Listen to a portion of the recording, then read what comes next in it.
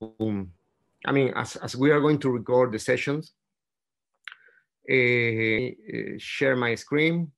We are around 80 people now.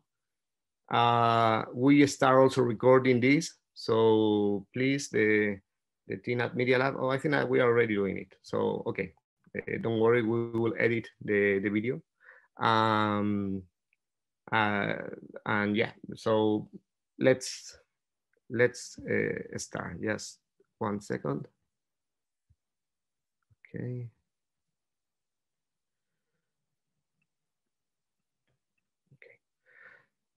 Okay, so good morning to all our friends in this Arqus Alliance that decided to be here this morning with us to share ideas, to share projects on citizen science. I think this is a very encouraging project that we all have, that we have been preparing for some months, and it's going to be I think a milestone, no, in the works that we are doing in preparing our position paper on citizen science, and mainly on creating new links with the different actors in this alliance, and also with other people that decided to join us this morning to learn about citizen science and about the different projects that our different universities are doing. Let me share the screen to explain you about the structure of the session. So, just 1 second. Okay. Yeah. So here we are. We decided to call this event Co-Creating Citizen Science. It's going to last for around 4 hours. It's important that you stay all this time, because it's going to be a participatory event, participatory workshop. The idea is that we learn about the different activities that has been done, that are been doing, that we are doing in the Arqus Alliance in our different universities, but at the same time to reflect, to discuss, our ideas on citizen science. So here you have the structure of the session. We have just started this morning with a presentation by me and also now by my colleague Hildrum. Then we'll have a presentation by Florence, and then I will also present the different work on participation that we do at the Medialab. And then we will start with these micro presentations. And after the break, as I already said, we will have these breakout sessions, these living lab sessions, where we will be able to meet other colleagues in this event this morning, in order to discuss some of the main topics that we have identified as important for our work in preparing this position paper of the Arqus Alliance on citizen science. Some of the projects that you will see today are already have already information in this network that we have prepared. It's called No Metrics Network, and the idea is to share different projects and different profiles of people involved on this kind of science among the Arqus Alliance.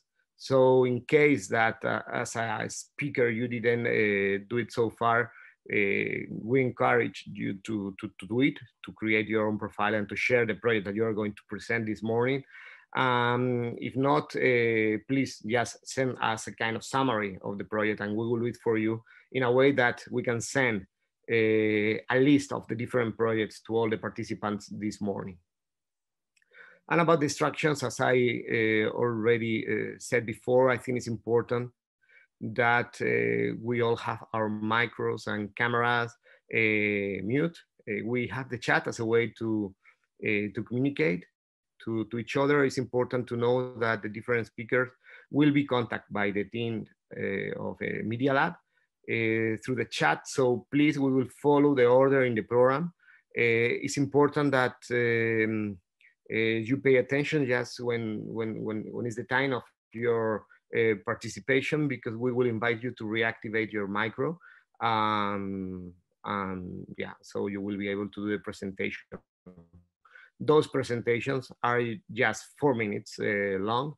The idea is that we are able to have a good mapping of what's going on in this Arqus Alliance. So we will have time to go deeper into those projects later on.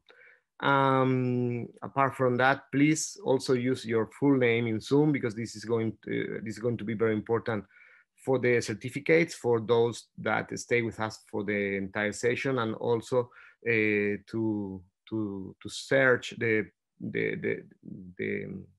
speakers in order to reactivate their micros when it's their time to do the presentations. Finally, we are very happy to be with you this morning.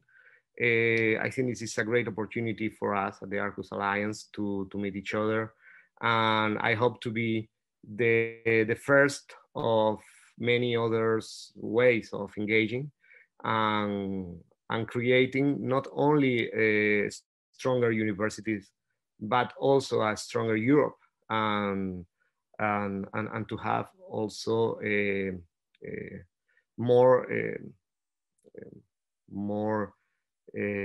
democracy, in our continent, that it's important in these difficult times that we are having at this moment.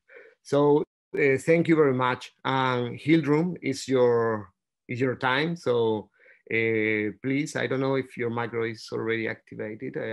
Yeah, okay, now it should be. So hello everybody. I hope you can hear me. Yes? Yeah. Okay, good.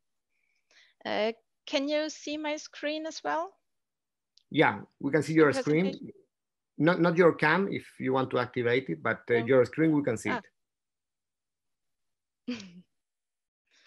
Okay, so now the camera is on as well. So hello also from my side, a very hearty welcome. I'm Hildrun Walter from University of Graz, and I'm scientist or researcher in science communication. And today I have the honor to present you the Arqus Alliance and the role of open science and citizen science within our alliance in a very few words. So I switched. So I hope you can follow my presentation. So the Arqus is a European University Alliance, and there exist 7 universities within our alliance. So it's from Bergen, Vilnius, Leipzig, Graz, Padova, Lyon, and Granada. And yeah, we have a huge network, since there are more than 300,000 students within our alliance, more than 24,000 academics, and more than 17,000 technical staff members. And the University Alliance is organized in several action lines, and I will very shortly present those action lines, since they give a good overview for our event as well, since it's some kind of guideline, like engaged European citizens. So I'm very happy that we have several citizens joining us today. Thank you, and very welcome from this side also to have you here. Student-centered frameworks for quality learning. We have some students here as well. Multilingual and multicultural university. I'm very happy that we have speakers from all universities. Widening access, inclusion, and diversity. Entrepreneurial university and regional engagement.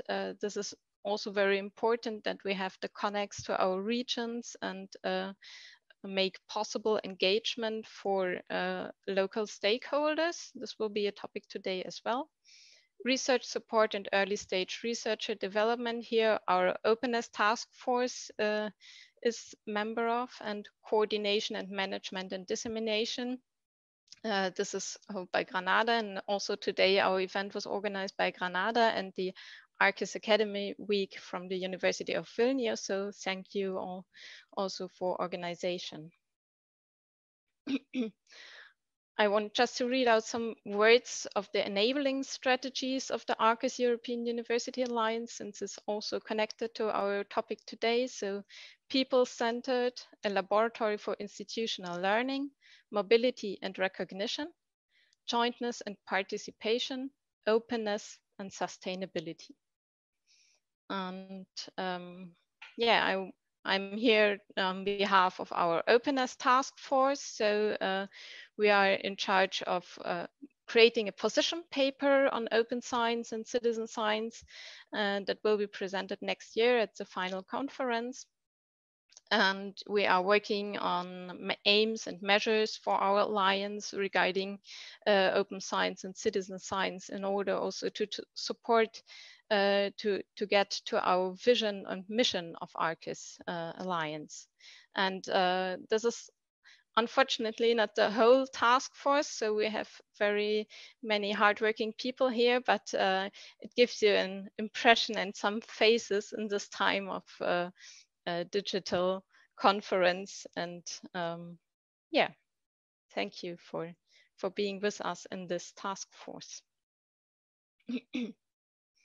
So just to give some words about open science and citizen science, and this is important today as our topic. So we defined open science as an overarching concept, a set of good practices, principles, and goals, with the aim to reduce barriers in all aspects of science.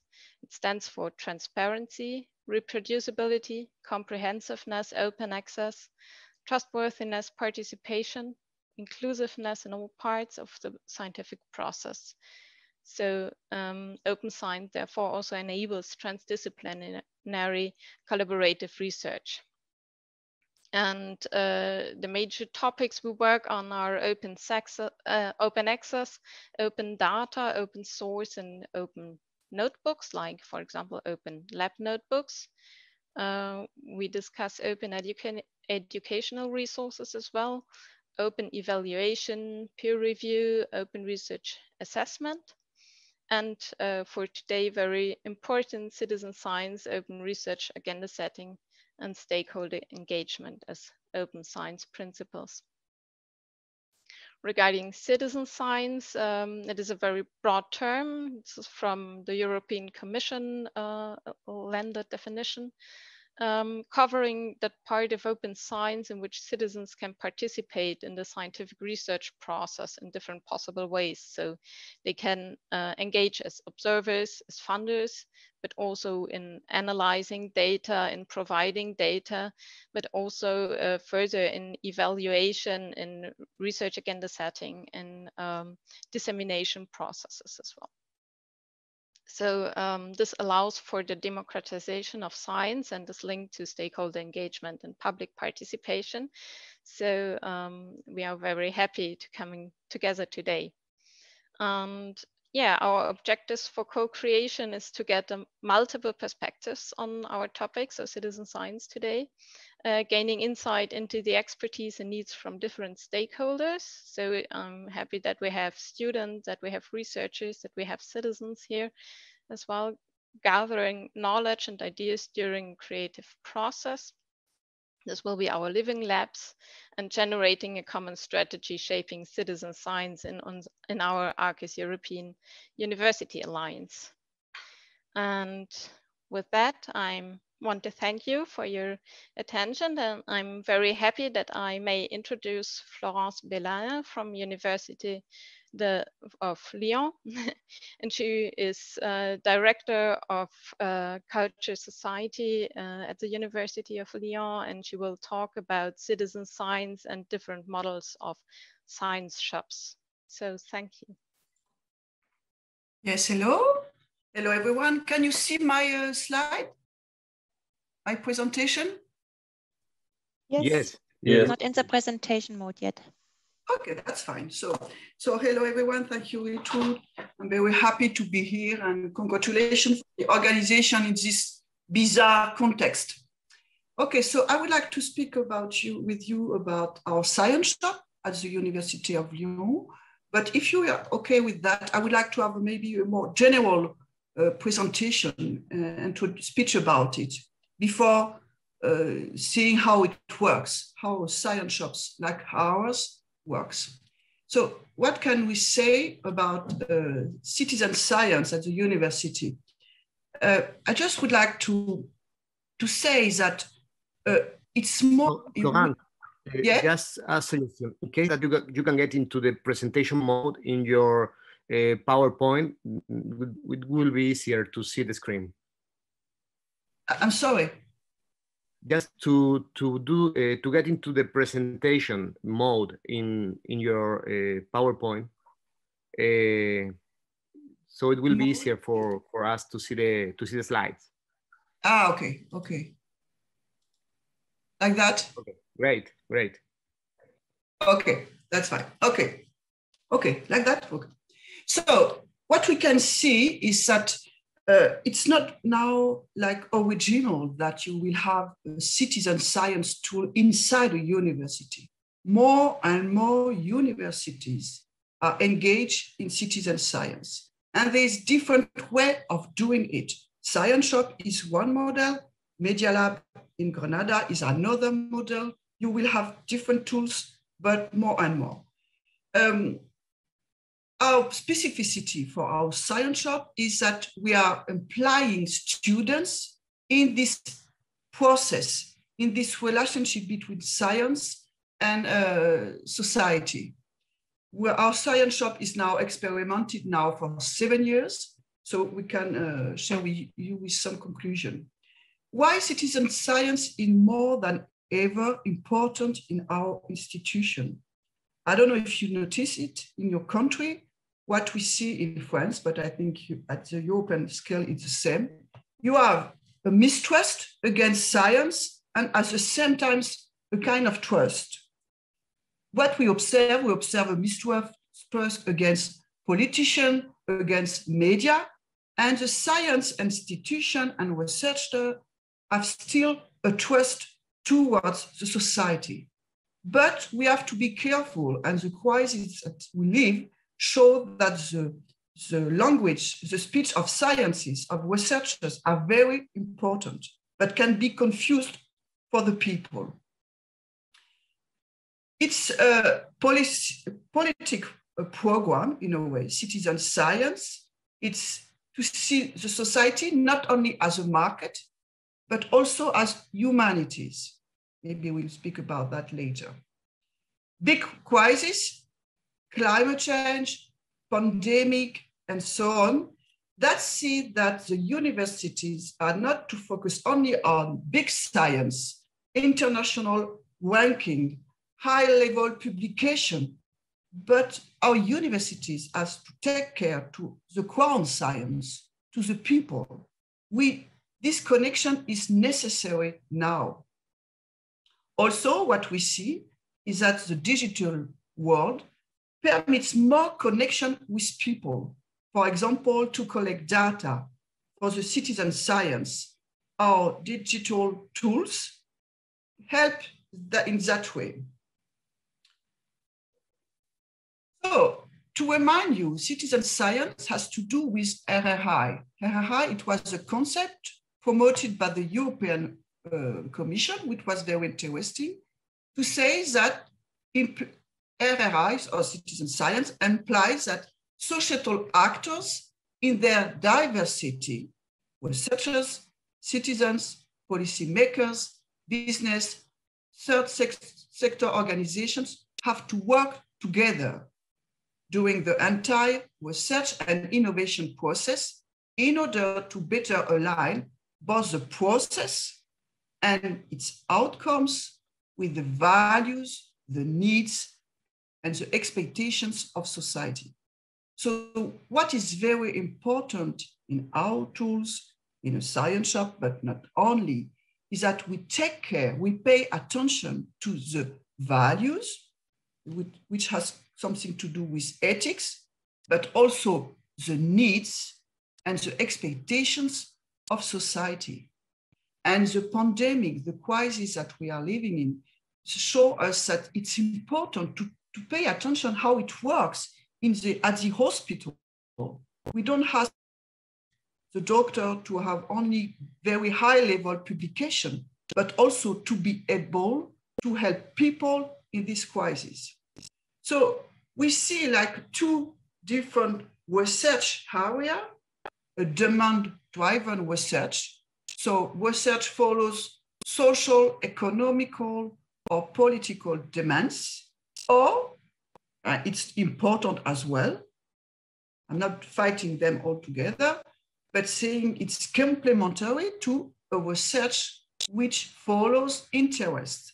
Practical adaptations follow the generation of knowledge. One is continuing, increasing knowledge.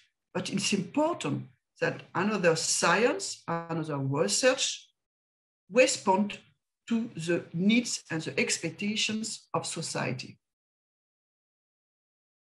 To remind you, and we used to work for another European project that I found very interesting, and you can find all the resources online. It was a project Nucleus, showing that, okay, university in one territory is working with another cells, which are media, public policy, public engagement actors, economy, and civil society.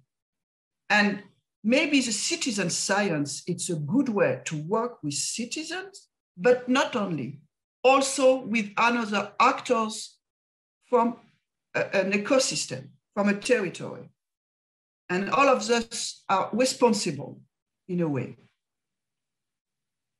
Okay, so let me focus about science shops. French we say boutique des sciences or science shop. Alors, science shops is not a shops. We don't buy, we don't sell anything in our science shop. This is small entities that carry out scientific research with a wide range of disciplines, usually free of charge, and on behalf of citizens and local civil society. The fact that science shops respond to civil society needs for expertise and knowledge, which is a key element that distinguishes them from other knowledge transfer mechanisms.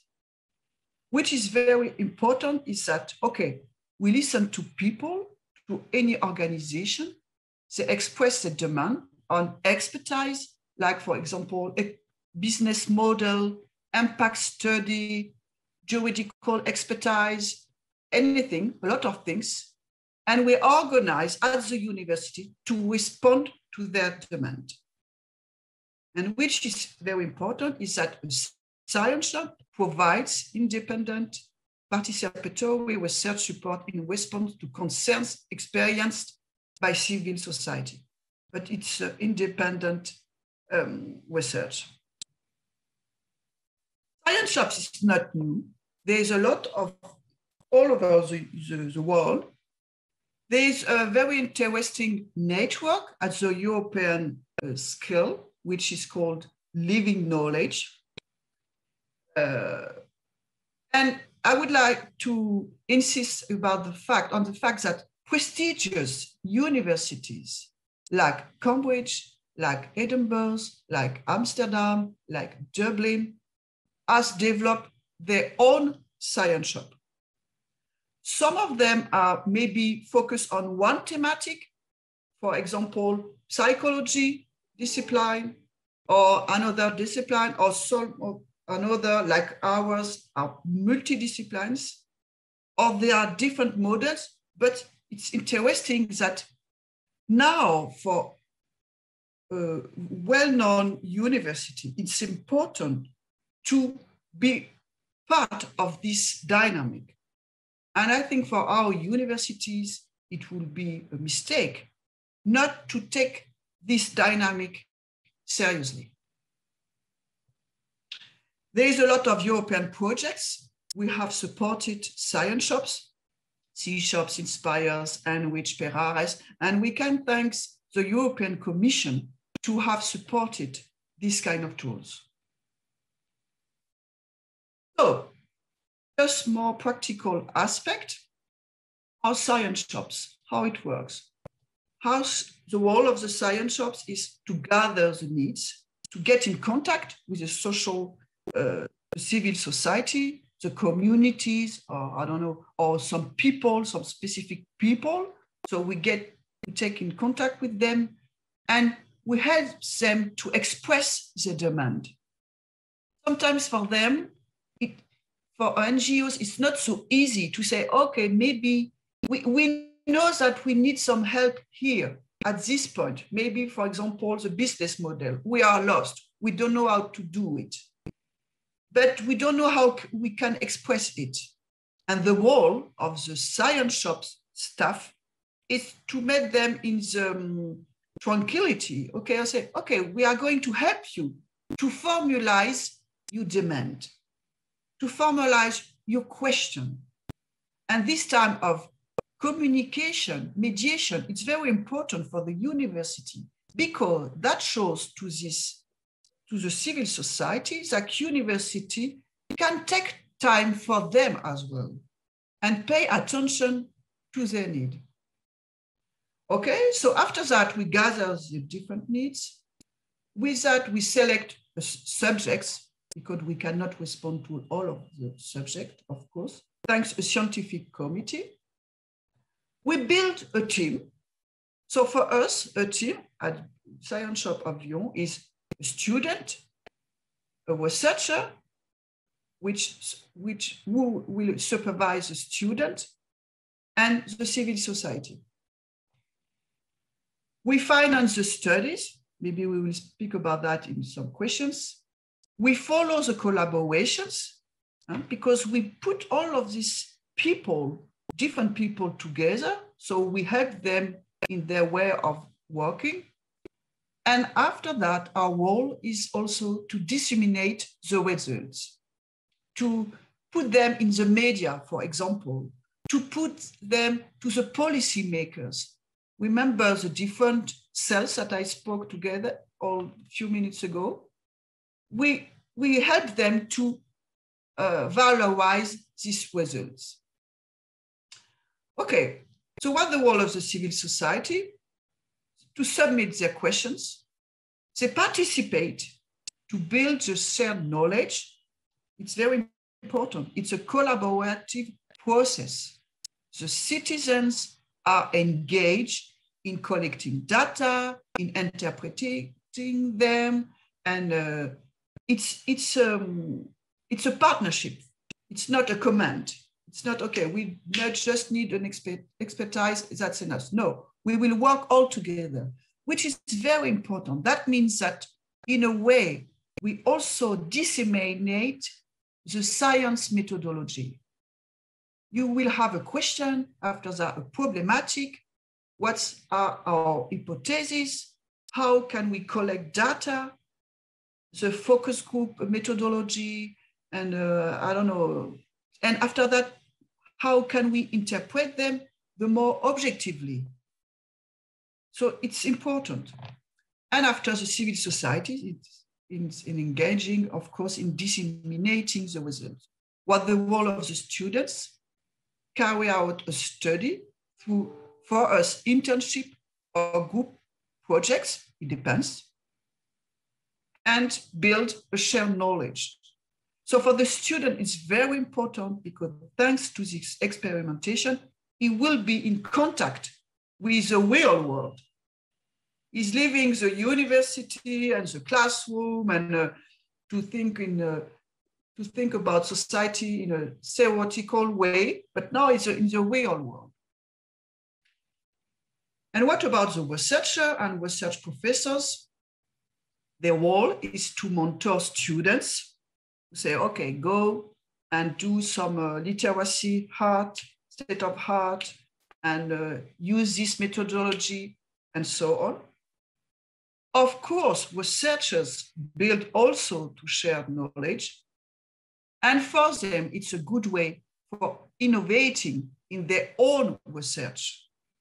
Because for a researcher, it's very interesting to say, oh, maybe, okay, we were focusing about artificial intelligence or climate change, but maybe in my neighborhood, we will have this kind of question.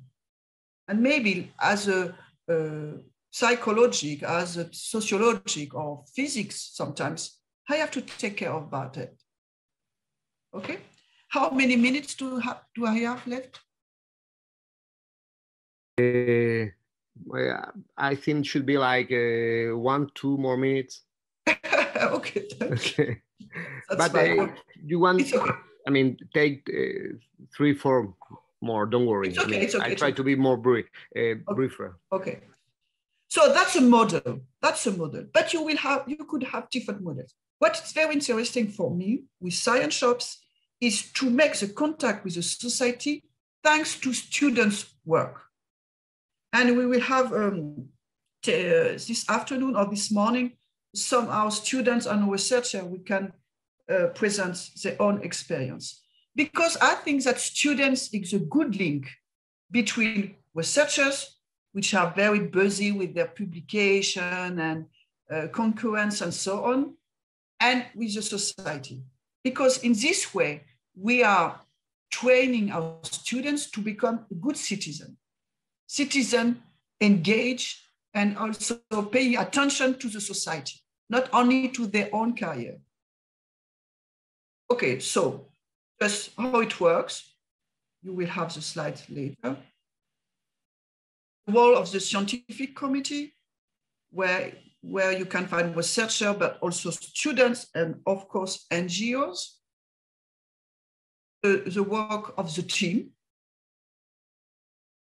And also, which is very important, is that we organize some training for the students, but also for the researchers and the civil society representative. Okay, how can we speak together? What is your social demand? And also, how can we work together? Because it's not so easy. Sometimes you could have some conflict because, for example, the CSO would like to have this kind of conclusion, and the study leads you to another conclusion. So, it's a real situation. And ask the question of the role of the scientist in the society. Okay, and you will have different subjects, like, for example, how better understand obstacles for cycling in a town. How can we manage the presence of cars and cycling? For example, with a neighbor council, how to make planning documents accessible to local inhabitants and citizens. Another project is, for example, about accommodation, how supporting new forms, alternative for seniors residents. And another subject completely different, for example, the spread of an invasive plant inside, how can we help them? Okay, so you can see the variety, the diversity as a subject. So thank you for your attention. And now it's time for Esteban to present us their wonderful Medialab at the University of Granada. Thank you. Thank you, Florence. Really interesting for us. I think we share we share many of the ideas that you have just explained, but also we have maybe some slightly different perspectives on these issues. So I think it's very interesting that we can complement our different work. So just let me share my screen. I will try to explain briefly how we conceive ourselves, what we are, what we do. Maybe to show you a model that is more focused in this case in participatory science, social innovation, and in trying to reconnect science in general with the society, and particularly also the social sciences, social science and humanities. So in our case, the Medialab is the short name for Research Laboratory for Digital Culture and Society. Basically, this is our website, so we really invite you to check the different projects that we have. It was founded in 2015, and since then we have developed many different projects that basically have something in common, that is participation and innovation in different ways: social innovation, public innovation, civic innovation. And as I will tell you later on, the different projects that we have are somehow addressing those types of ways of engaging with the citizens, and also to innovate in our society. Apart from that, from the research point of view, we work in three main areas: digital society, digital humanities, and digital science. So basically, why we talk about labs? Why a social lab or a social innovation lab? Basically, because we think that we need to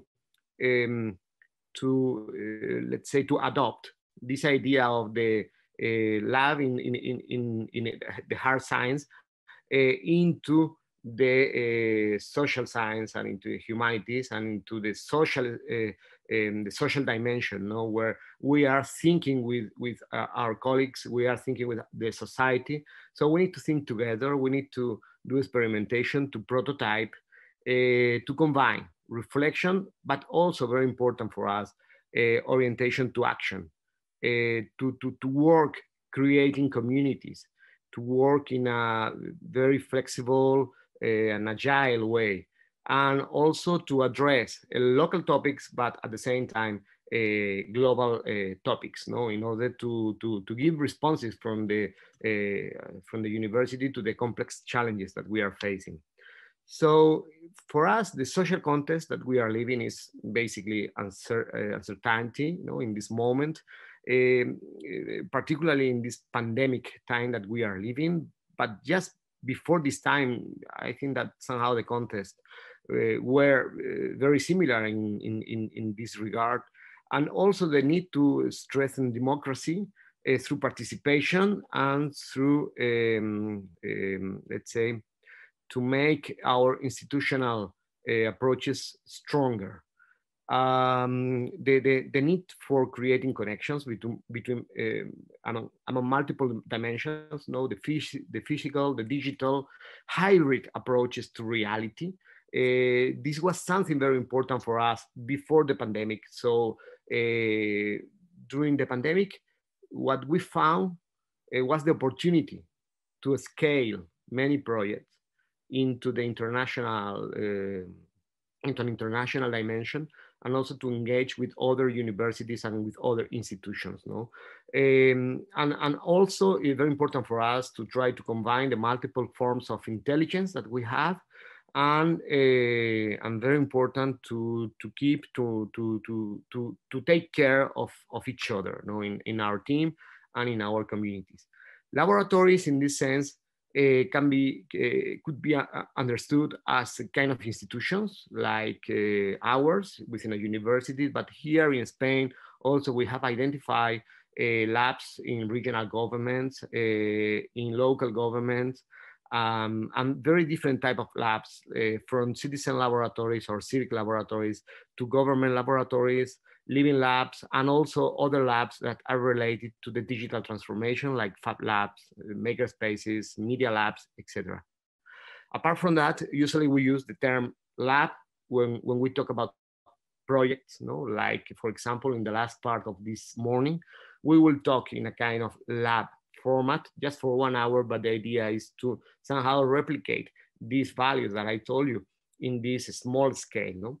And also, basically, the lab is an attitude, a methodology, a philosophy that we apply to different parts in our life, in our activities. So the different values that we have, apart from some of those that I already mentioned, is digital culture is very important for us. We don't understand creating projects without this approach of digital culture.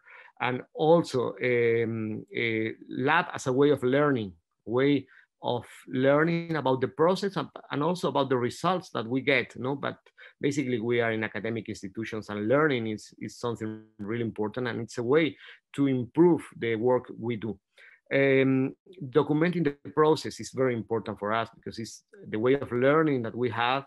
And also we try to promote, to foster cooperation versus the idea of competition, or to combine both of them from a perspective that is inclusive and also very diverse. No? So I just wanted to mention the people. This is just some of the people that today we have in the team of Medialab taking care of the event. But as you can see in the timeline, we have a very fluid model of let's say belonging to the Medialab. And those are some examples of participatory projects. I'm going to be just very, very brief to explain how we understand participation in these different projects that sometimes are more focused on research, on traditional research, and sometimes also are focused in a kind of dissemination, the activities that we already do, and to take them to the people and also to other institutions. So Facultad Cero, for example, was an opportunity to engage with other universities in Spain and also in Latin America during this time of pandemic. Basically, what we created was a space for sharing the, let's say, the radical transformation, digital transformation that we suffer as professors, as students, and to share our learning with other people and with other universities. So it was basically a kind of bottom-up approach, and also a participatory approach to share our knowledge during this time. So here you have some of the universities that participated here, and some of the activities that were based on conferences, similar to the one that we had this morning, where we were presenting many different initiatives and learning that we had during this time. Also engaging students. Here, for example, we had 12 students from different universities talking about their experiences on the pandemic, and different workshops and different laboratories that we also organized within this project of Facultad Cero. Something very important for us when we want to engage with people, it's very important that we use the digital language of our time. So we create digital identities, we create also different profiles in different media, and we try to keep a strategy on communication. So this is another example. It's called Lavin Granada. This is a laboratory of innovation of Granada. This was a proposal that we did to our region, to our city, in order to share ideas to improve the city, to improve the policies that we have here. So it was a way to collaborate with the local and the regional government, and also to empower, to activate people, to let's say, to be curious, to pay attention to the best things that were happening on different parts of the world, and to bring them into Granada in order to change what we are, and not only to sell what we are. So basically, this is part of the platform where you can see some of the ideas that were shared, and this is a great way to detect scientific challenges, and also to engage students with the different realities that we have around us. And also very important for us in all the projects is the geocalization of the idea, the geocalization of the projects, of the processes, in order to have a map, to map what's going on. Something that we did also during the pandemic was to transform this project into UGR en casa. This is the university at home, and instead of ideas for changing Granada, we share ideas for spending our time during the lockdown and also to share experiences during that time. Another example, and in this case, is a way of engaging people at a regional level in topics like participation and democratic innovation. No? So this is also a proposal of the university, and here we are talking, we are working on these topics, also with a platform that you can visit. It's Laboratory 717, and here we are mapping the participation that it's going on in our region, the different agents that we have here working on these topics. And here is the map with the activities where we live. And this is a very important project that I think that connects very well with what Florence just explained before. Universities for Public Innovation. I think this is a strategic project that we have at the University of Granada. I hope that it can be also at the Arqus Alliance level. It's a network that we are building in the Latin America contest and in the Spanish and Portuguese contest. Basically, what we are trying is to promote public innovation from the universities. And this combines just the model that Florence explained before about science shops, but also have another important actor in the equation, and this is the public sector. We believe that universities need to do a systematic transfer of knowledge into the public sector, because this is the way to achieve the Agenda 2030 goals, the sustainable goals that we have, and it's a way to improve society as a whole. So public innovation is very important for us. We have a website where you can see more information. We have also a manifesto on this, and it's very much connected with the idea of citizen science. Just to conclude, I also would like to tell you that as part of our idea of engaging, we developed the digital radio of the University of Granada, and this is a great way to engage not only within our university and the region, but also I think it can be a great format within the Arqus Alliance. No? So students and citizens in general come to the university to talk, no? and to share ideas, no? And this is very important. Here are some examples of this. And basically, I would like just to finish back to the labs, to the labs idea. So regularly, what we do is to create a call for labs of social innovation. The last call took place at the end of 2020. It was just virtual, and we had more than 400 people participating from more than 15 countries that generated around 30 different projects that sometimes can be later on a research project or a teaching innovation project, or just a kind of a citizen initiative. So those are some of our values and the way we understand participation, and we understand this, let's say, perspective on citizen science from a very let's say social approach and also digital approach in our time. So thank you very much with this image of better times where we could meet. So I hope we can do it next year at least. And that's all. So thank you. And let me just introduce my colleagues at Medialab that are going to start calling the different speakers for the next part of this morning. So Edu, I don't know if you are there. Yes, Stefan, I'm here. Okay, so just go ahead and we continue with the program. Yeah, thank you. My name is Adrian, and these are my colleagues from Medialab, Sandra and Alejandro. Hi. We're going to start with the micro presentations of the different projects. I suggest you please pay attention to the chat, and remember that in order to get your certificate of participation in this event, you need to send a private message through the Zoom channel to Sonia in Arqus. So please do it whenever you can.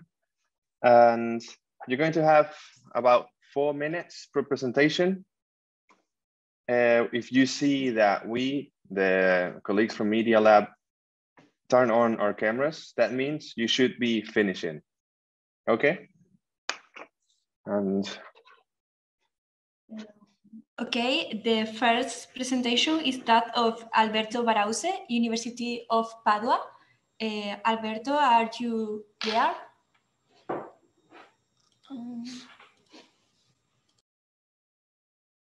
Yes, I am. Can you hear me? yeah, no problem. Can you? Yes, okay. I'm ready when you want. You can go ahead. So I'll share my screen. Yeah. So we can see it.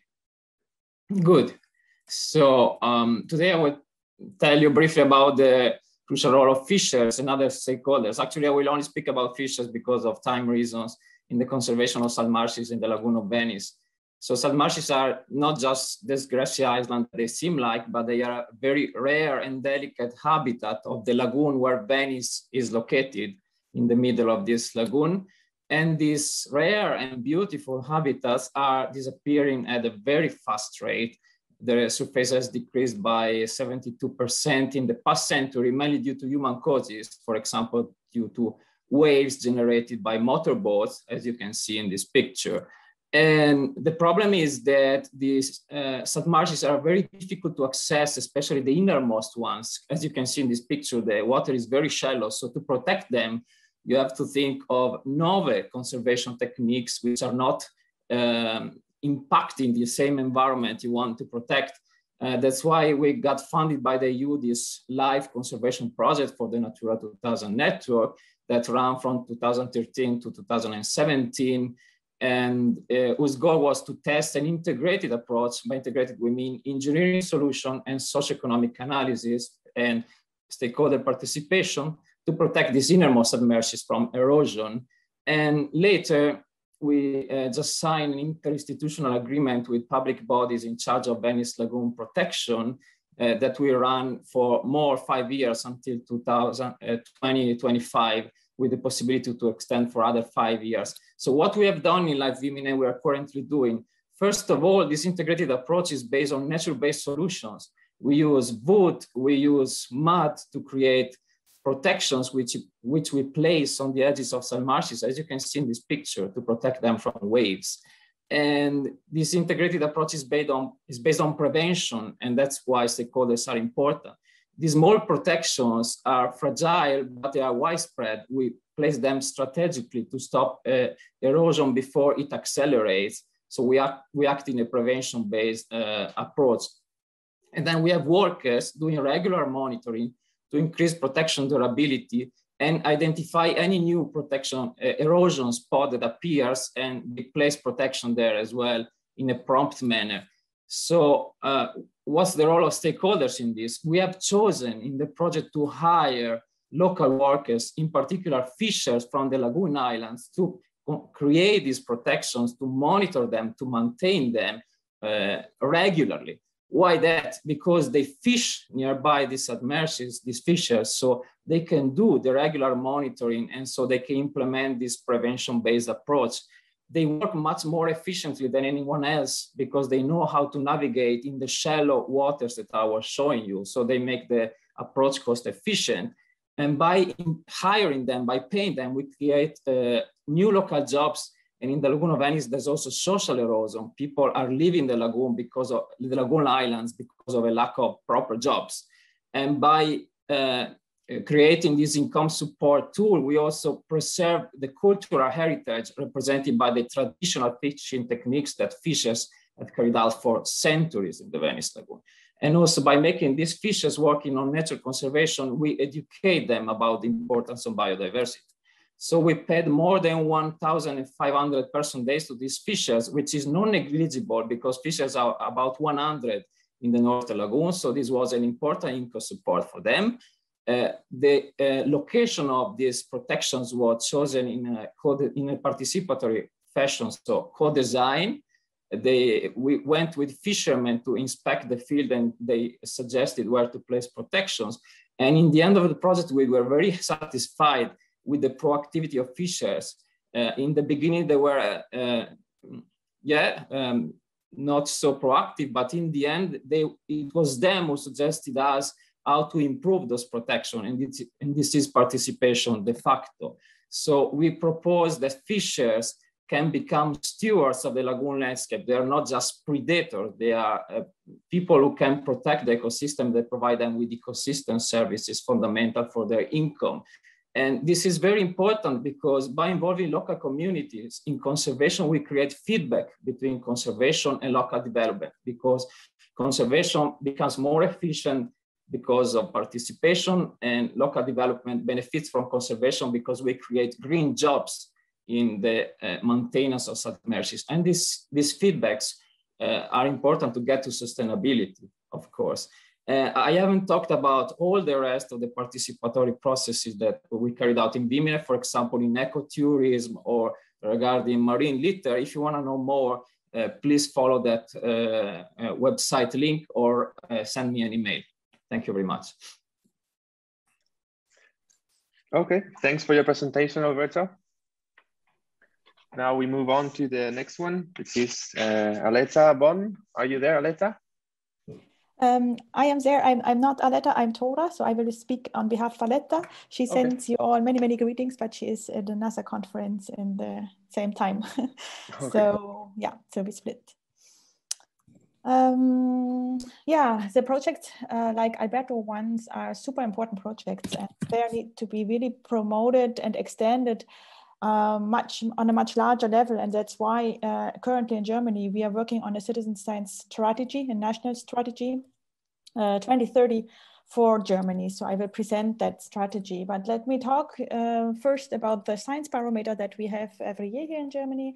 And that shows that almost half of the population is interested in taking part in science projects and is interested in experience how scientists work. And that also resonates in the policy paper of the Ministry of Research in Germany, who highlighted the innovation potential of citizen science. So from 2014 till 2016, an open dialogue on the development of citizen science in Germany was conducted nationwide with over 1,000 stakeholders from more than 350 organizations from science, from society and policy. And the goal was to develop a green paper, Citizen Science Strategy 2020 for Germany, with different visions for establishing, for strengthening, for promoting citizen science in Germany. So the green paper presents the understanding the needs and the potential of citizen science for Germany along 3 lines. What can be strengthening that already exists, what new things we can create, and how we can integrate citizen science into different processes. So the green paper gave 55 options for actions, and had also a vision. The vision was that by 2020, citizen science would be an integrated part of societal and science-based database. So now 2020 was last year, and since last year, we are engaged in a white paper process. So we move from a green paper to a white paper, and we are working with many, many participants from many organizations in a collective co-creative process in order to establish a citizen science strategy 2030 for Germany. So looking 10 years ahead, what are challenges, what are opportunities for anchoring citizen science firmly in Germany? We established a task force for this white paper. Aleta and me are part of that task force. There are also other institutions part of it. We conducted an online survey over last summer in the citizen science community in Germany, in Austria, and also in Switzerland. And this became a basis for a strategy workshop where we designed the citizen science strategy. We wrote a first draft of the white paper, and now this spring we are ready to put the white paper online for the public consultation to get feedback from the civil society and from every citizens. And then over summer, we will finalize the white paper, and we are planning to launch the white paper by the end of this year. So there are 4 topics of focus in the white paper that you can see here. So they're right ranging from networking and exchange over what is needed in terms of law and ethics. They're speaking about funding instruments, but also new areas for citizen science like medicine and health or artificial intelligence, etc. So it's really very, very, very broad. Right now, we have almost 100 policy recommendations for actions, and that are addressed to practitioners, to civil society, but also to scientists, of course, universities, and policy decision makers and funding organizations. So as I said, now in June, mostly July, we will go into a public consultation process with the white paper to invite the public, all the citizens to give us feedback, and that feedback will be incorporated to put on this the final draft of the white paper. And I sent you here the link. So if you would like to contribute, you're very welcome. Your input is very valuable as well. And yeah, stay tuned for the white paper, which will hopefully come out by the end of the year. So that is my presentation. And with this, I stop the screen sharing and give back to you. Okay, thank you for your presentation, Aleta. The next presentation is that of Almudena Ocaña, University of Granada. Almudena, are you there? Okay, I'm here. I'm going to let you show my screen. Okay, we listen to you. Okay, can you see well? Yes. Okay. Hello everyone, I'm Almudena Ocaña, Principal Researcher of the Research Group of the University of Granada, ICUFOG. I would like to thank to Arqus and Medialab for giving us the opportunity to participate in this meeting and to share with you our citizen science initiative, Pedalab UGR. For a long time, we have observed that isn't a real connection between universities and schools. As researchers, we went there, collected the data, and published our research in journals to which teachers normally do not have access. So educational research has a minimal transfer and impact in educational contexts.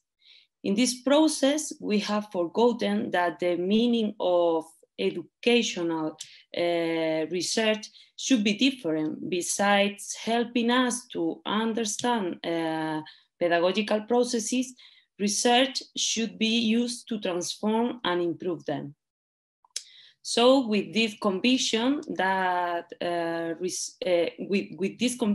research should be a collaborative process, and the commitment to carry out research with schools to promote a social transformation, we create Pedalab UGR. In Pedalab, we transfer the concept of citizen lab to an educational context with the purpose of generating a meeting place for different professionals, teachers, and researchers to share educational experiences and promote collaborative research. Training, research, and knowledge transfer are the pillars on which the lab activity is based.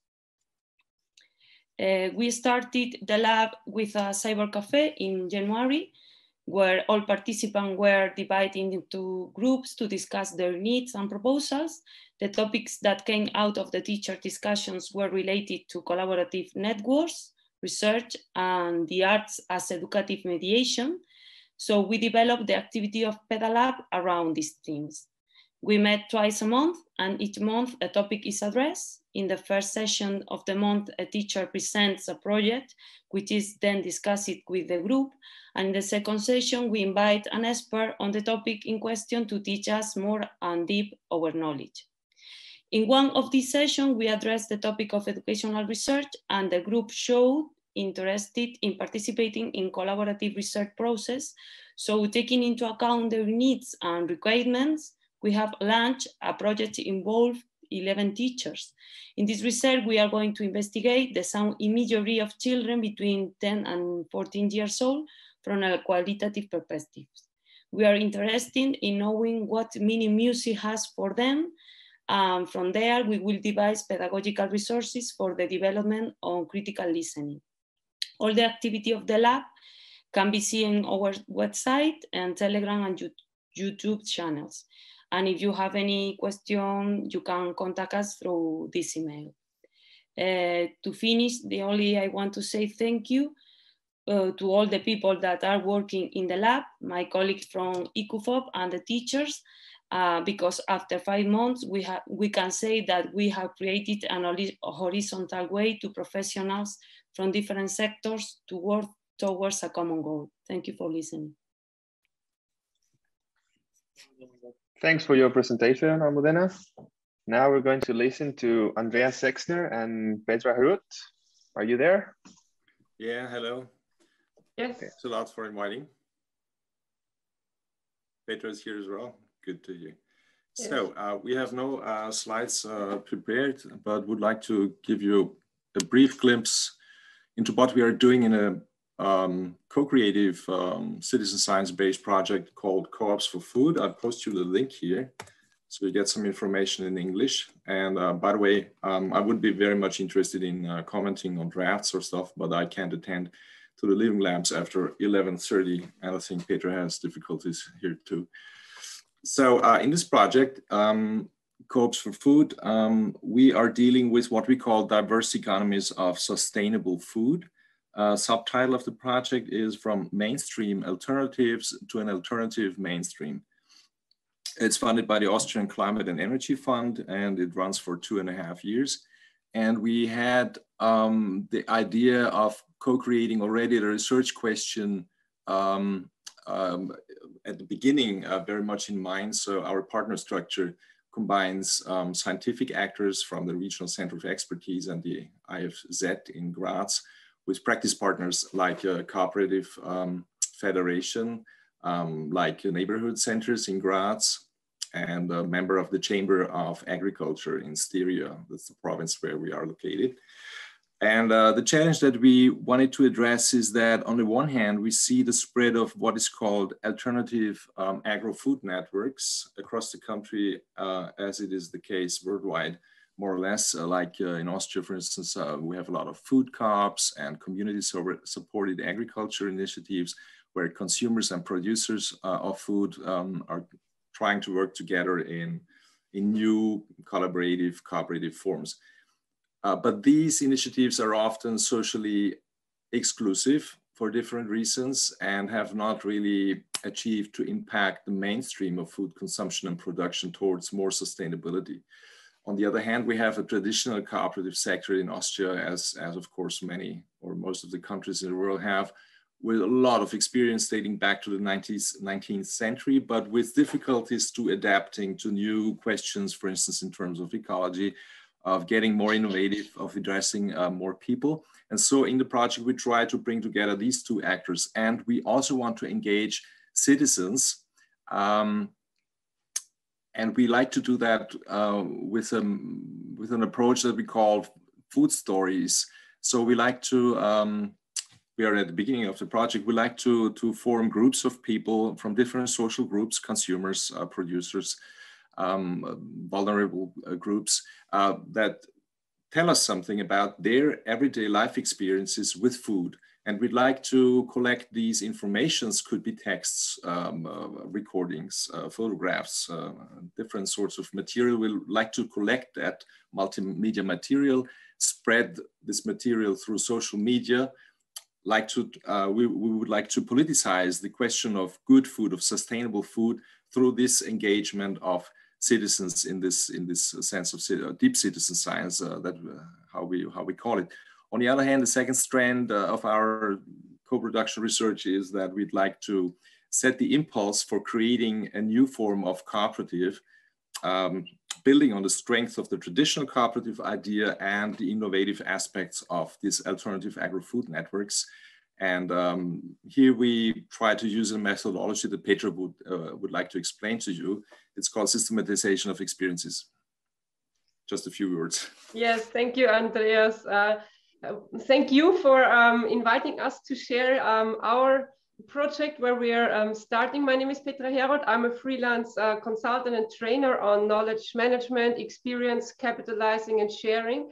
And my part in this Cops for Food project, as Andreas just gave a glimpse of it, is to guide this learning journey and learn from the experience we have in this very multidimensional and colorful consortium, so the different players, and also with the different marginalized groups we are working.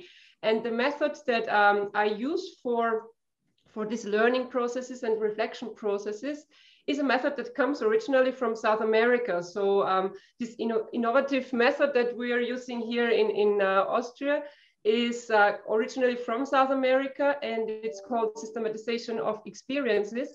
And it's based and deeply rooted in the work of Paulo Freire, who is a Brazilian, who was a Brazilian author and educator, and influenced quite a lot the critical pedagogic approaches. So what does it mean to systematize experiences? Basically, we know that in projects and citizens' engagement, there is a lot of perceptions and very subjective experiences that happen. So one experience from one stakeholder group, it can be very, very different to the experience to another one. And a true learning process can happen if you do it in a participatory way. So the method that we use, systematization of experiences, is a highly participatory method where you structure and systematize existing experiences in different stakeholder groups in order to produce knowledge about action or practice, and in the long term improve our practice and also communicate the learnings. So this method is already documented quite well. My personal experience is in development cooperation. So over 15 years, I've been working in project management and learning exercises from Latin America to African continents, where citizens engagement is also a very big topic. And I will send a link into the chat where you can read on the method. There is different manuals on the method, and there is also some papers and articles that I wrote on this method with some colleagues.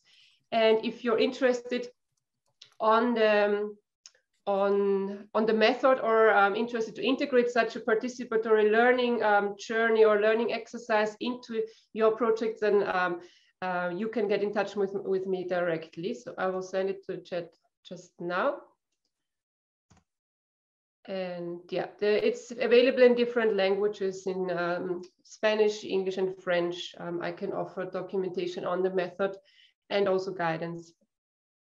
Yes, that's from my side. I would like to close with, I think it was Rosa Luxemburg who said that we will only succeed if we don't forget how to learn. And I think citizens engagement and citizen science has a lot to do, as a lot of the other speakers have already said, is learning and experience sharing and taking our rich experiences to improve and further develop our communities, cities, etc. So I think this integrating learning and integrating participatory ways of learning is crucial.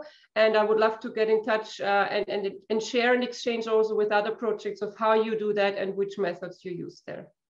Thank you. Thanks, Petra. Amazing. We continue with Audrey Mathur, University of Lyon.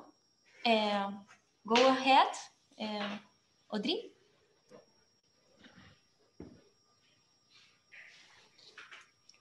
Are you there?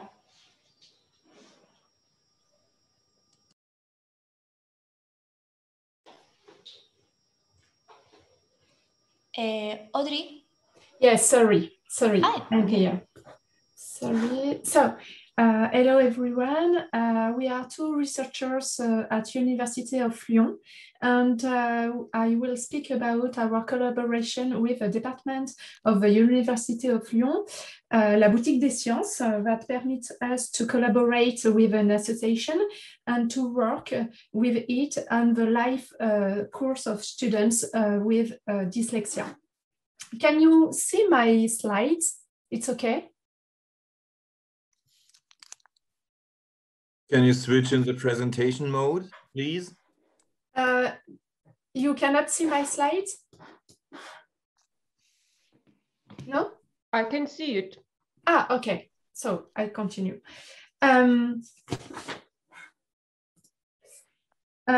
So the French association A2DIS is an association about these disorders. So about, for instance, dyslexia, but also dysorthographia, dyscalculia, dysphasia, etc. And the main objective of this association is to gather different types of forces around these disorders.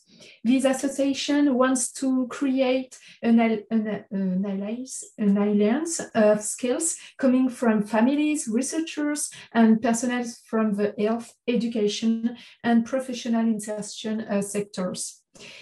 And in order to develop their association, the president, Nicole Philibert, has expressed a need for an internship to work on the life course of people with dyslexia.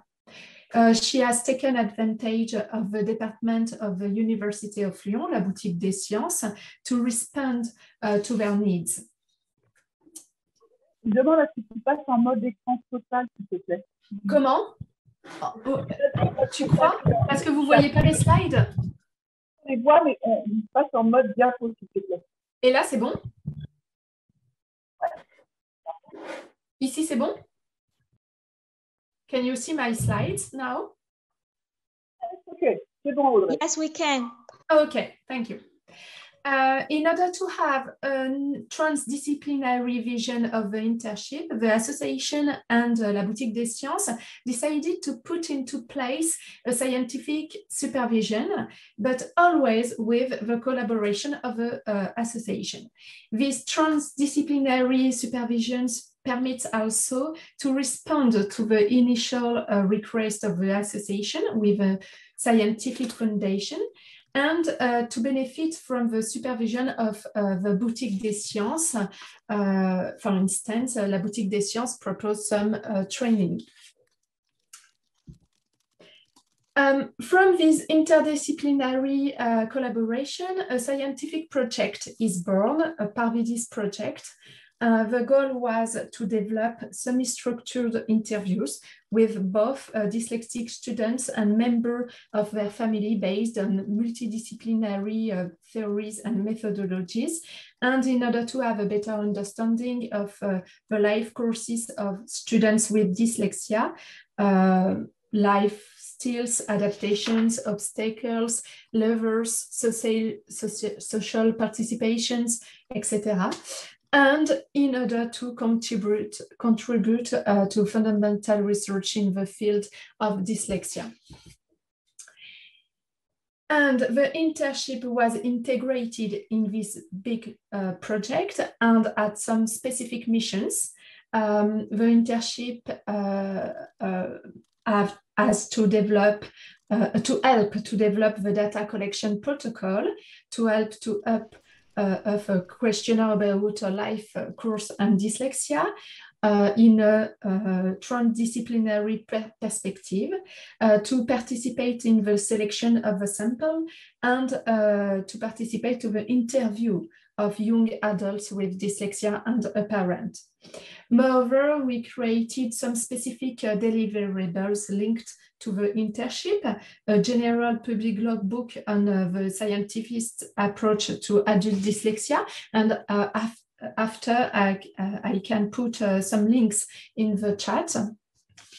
A glossary, a communication some communication materials in video format, and an internship report. And what about the project? Even if the internship is over, the research project continues, and the internship was a part from a larger project. We have transcribed all the data, and a large part is coded, and the first analyses are ongoing. Moreover, concerning the research project, we begin the dissemination, a document promoting research on health theme. We continue the projects by seeking new funding, and we write a dossier in the journal L'Orthophoniste, specializing in dyslexia in adulthood. Thank you for your attention, and a special thanks to the students, Sosten Tutu, the assistant engineer Camille Brett, and the students and their family who answered the questionnaires.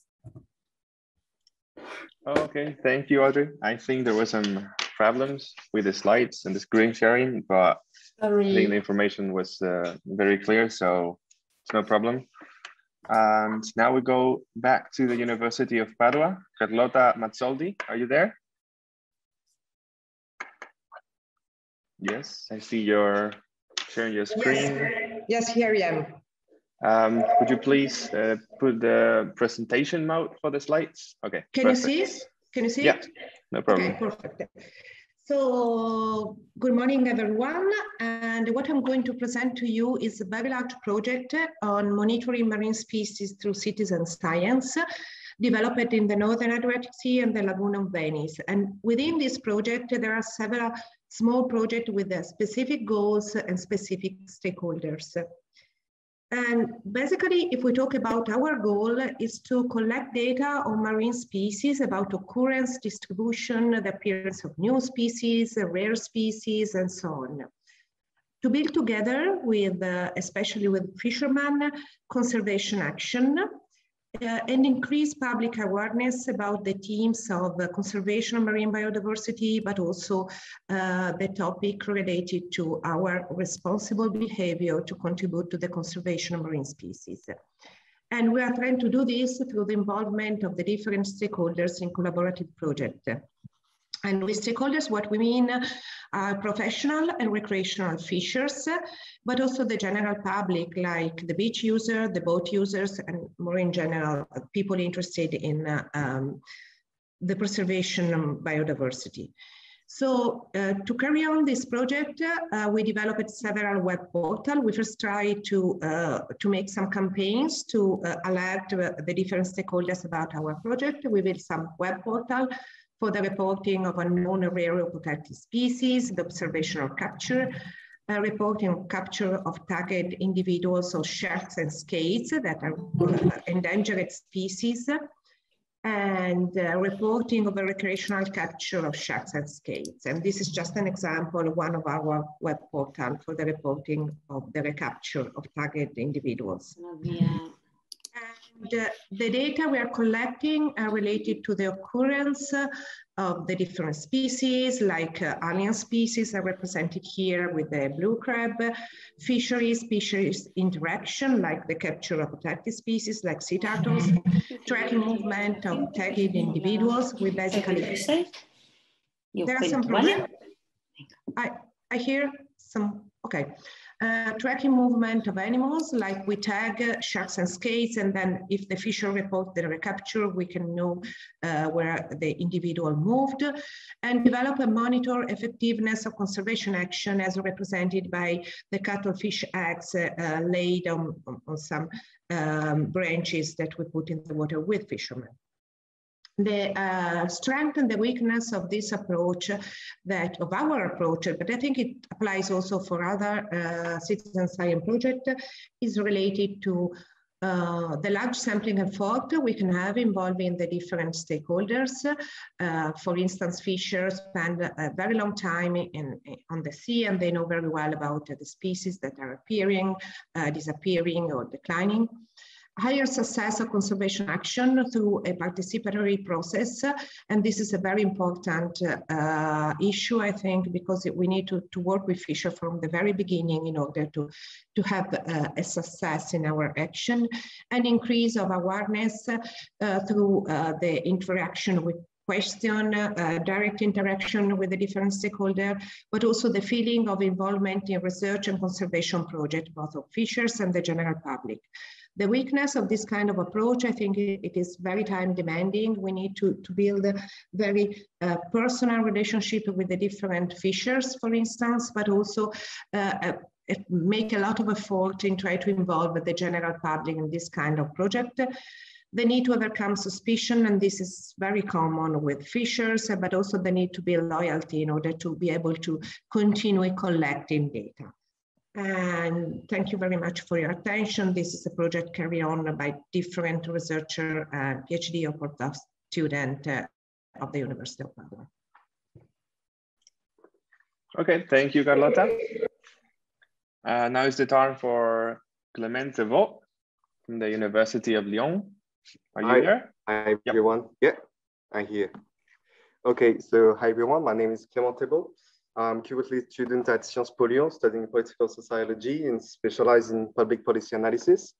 I'll briefly present to you the project I built in 2020 with the Boutique des Sciences of the University of Lyon and the association Réseau Fèvre about the recognition of groups of project builders on the workplace. So to briefly explain the context of the study, I have to know that Réseau Fèvre is an association based in Lyon that supports employees who want to build environmental and or social projects on their workplace. Those projects can be to reduce waste production or energy used by their company, collect and recycle used items like glasses or phones, create social events with their colleagues, etc. Réseau Fèvre helps those project builders in defining their project, knowing where to put the effort, how to talk to colleagues to get them to join the project. And they also provide formation and tools in project management. So their goal is really to accompany the project builder in his or her project and creating a group of employees on the workplace to help him or her conduct the project and carry more in the future. So why do this study? Well, the association noticed that those project builders had troubles carrying out their project because they didn't have enough time, because their colleagues weren't involved, because their managers were opposed to the project. So for Réseau Fèvre, the problem was the lack of recognition of these groups by the company they work in. That is why they asked me to work on the possibilities of legal recognition of these groups. But as we moved forward, we quickly concluded that the key was not legal recognition. Why? Because there are not a lot of legal status for a group of people in the French legal system. There's the association like Réseau Fèvre, the union, like the workers' union, or a section in the employee representative committee. And also symbolic recognition doesn't mean as necessary more means to conduct the project. And most of the time, it's just a symbolic support from the company and its leader. Therefore, I focused my study on the sociological interactions behind those projects. Who are the project builders? Which type of projects do they conduct? What type of company do they work for? And what factors facilitate the implementation of projects in the workplace? So I based my study on 17 interviews and an online survey. I was then able to identify an external factor and an internal factor that facilitate the implementation of those projects. So the external factor is the identity of the organization. If there is an environmental and or social aspect in the company's activity, the projects are more welcomed because they become part of the company's own project. The company also has to be opened to employee initiative, which is not always the case. Some do not want the employees to spend time on the workplace doing another thing that's strictly their jobs. So also, if the company started an environmental initiative, for example, to reduce their ecological impact, projects will be easier to conduct. At last, the affinities and values of the managers and leaders of the company influence a lot, which is why I advise them to observe closely how their company works, to target which manager they can talk to and make them become an ally. So the second point is the internal factor. It's the method used to conduct the project. So the project builders are interviewed that succeeded to implement their projects were the ones in a lobbying approach. It means identify the key actors in the company and make them allies. It means build yourself a position of expertise which will legitimize the project. It also means using external resources like the personal network, local associations, communication, etc. So with those conclusions, I was able to build a report with those elements and also guidelines for the project builders so they can know better how to conduct their project on their workplace and how to structure a strong group that will be recognized by their peers and managers. So that's it for me, and thank you for listening. Thank you, Clement. The next presentation is that of, sorry if my pronunciation is not correct, Igli Shumeskin, University of Vilnius. Are you there, Igli? Yes, I'm here. Can you hear me? Yes. Okay, I would like to share my screen, but not sure if I succeed, but I can do it without also. So my subject is about the active role of people with intellectual disabilities during the process of the institutionalization of care services. So in Lithuania now we are undergoing the reform which is aimed at replacing the inhuman care in large institutional settings with community services for people with disabilities. The reform aims also to promote human rights, inclusion, and participation in the society of people with disabilities. It is welcomed by the human rights advocates, by national and international non-governmental organizations. Yet the reform faces adverse public discourse because the local communities tend to object to the relocation of persons with disabilities into their neighborhoods. Sometimes we face the situation when politicians, officials objectify persons with disabilities and ignore their needs and their priorities. So what does this objectification means? First of all, it's ignoring the main principle of nothing about us without us. And the reform is not representative of disabled persons' experiences. They have limited opportunities to choose where and with whom to live.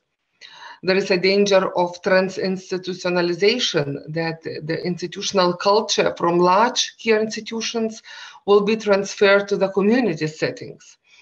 And also we observe the geography of intolerance spreads from surrounding of the large institutions to the small community settings.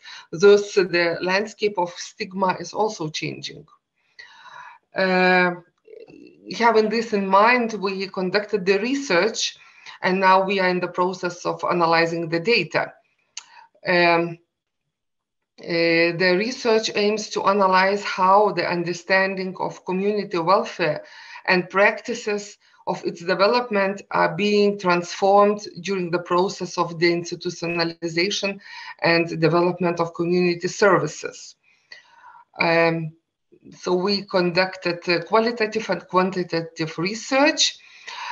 First of all, we did 32 interviews with persons with disabilities who moved from large institutions to community settings, with 14 of their carers, social workers mainly, service providers in the community, like someone who's working as a barista in the cafeteria, running a small shop, working in the market, or somewhere else in the community, in the library, for instance.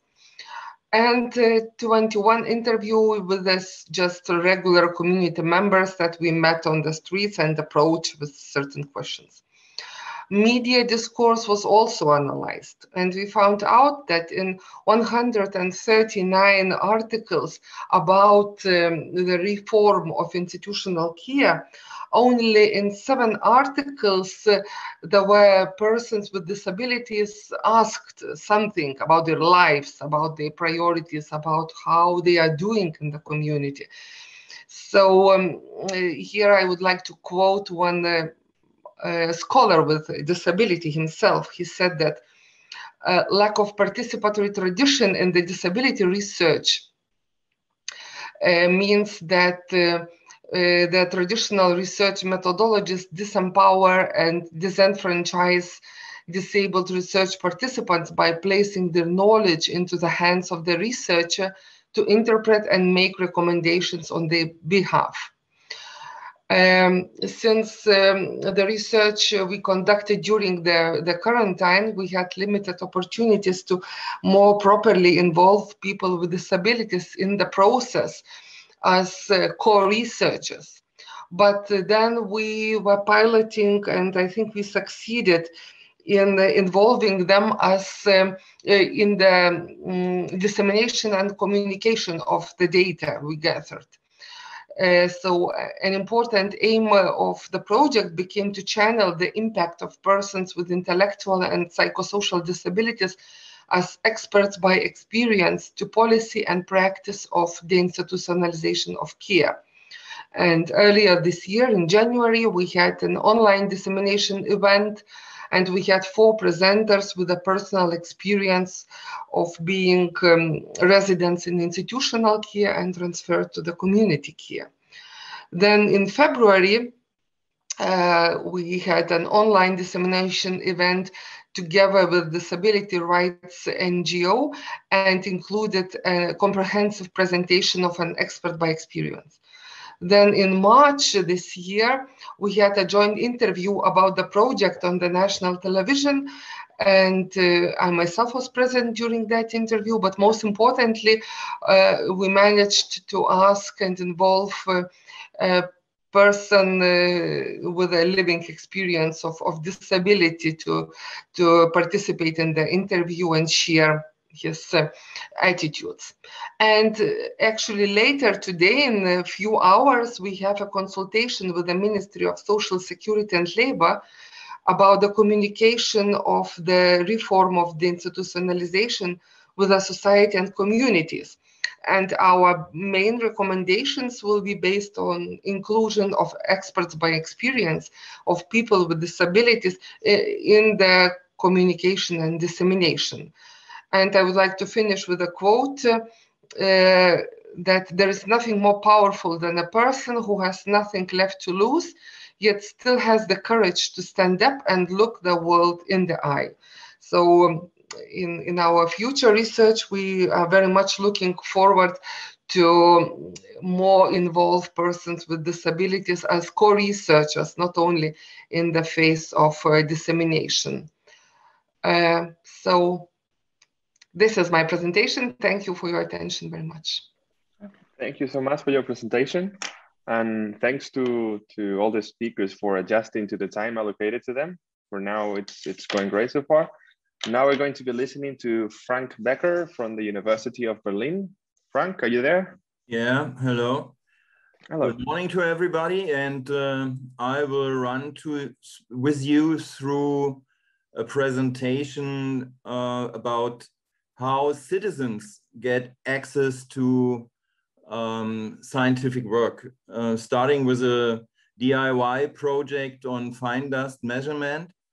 Some citizens find it interesting to join a platform called Luftdateninfo, a Europe-wide network on fine dust pollution measurements, where you can contribute to the data on the map by building yourself a measurement device you see right here. It's about 30 euros, so it's quite easy for citizens to step in to scientific work. And this found the interest of several BANA students. So what is BANA? BANA is a guest student course for studies at Technische Universität Berlin, which I join as well as the staff of Citizens of Science shop Kubus. And I do not need to explain what a science shop is, thanks to the brilliant presentation of Florence Bernard from Université de Lille. And we have some very special students self-organized project laboratories at Technische Universität Berlin, which is, I would say, completely unique, at least in Germany, that students organize their teaching and learning seminars completely self-organized. And we brought together this guest student course of BANA, where elderly students are doing their courses with these project laboratories. So there was a first project lab on building future, together with elderly students and full-time students of TU Berlin. And we brought in the scope and the perspective of citizen science into citizens engagement. And from that on, these BANA students started to self-organize a teaching and learning seminar on their own, which was focused on citizens engagement. And we monitor Kubus, the science shop of TU Berlin, and BANA together monitored and supported this self-organized tutorial, and thought, yeah, that might be a good idea to give some input on how to organize citizen science work. And yeah, there is now there is a link to the chair of climate science on Technische Universität, and the citizens, the students themselves introduced questions, topics to do further research on. For example, the question, is there a relation between fine dust pollution and the infection rate on COVID-19? So this is not a trivial question, and we support the citizens in translating their live world questions into scientific research questions. So that's the finishing of my presentation, because as most of you know, we face a lot of stumbling stones in citizen science. First stumbling stone might be how to find citizens interested and matching to scientific work. So that's one service we as Science Shop Kubus do at Technische Universität, because we are wired to many NGOs and civil society organizations in Germany. And we do trainings for citizens, for scientists on the fact that my counterpart is not myself. So that the scientists should not expect that the human being in front of them is scientifically focused as themselves. And we organize something which is called cultural translation, because we are convinced that we can enable the cooperation on a high level between scientific community and civil society by translating the different languages in different areas of our society to improve the conversation and support some kind of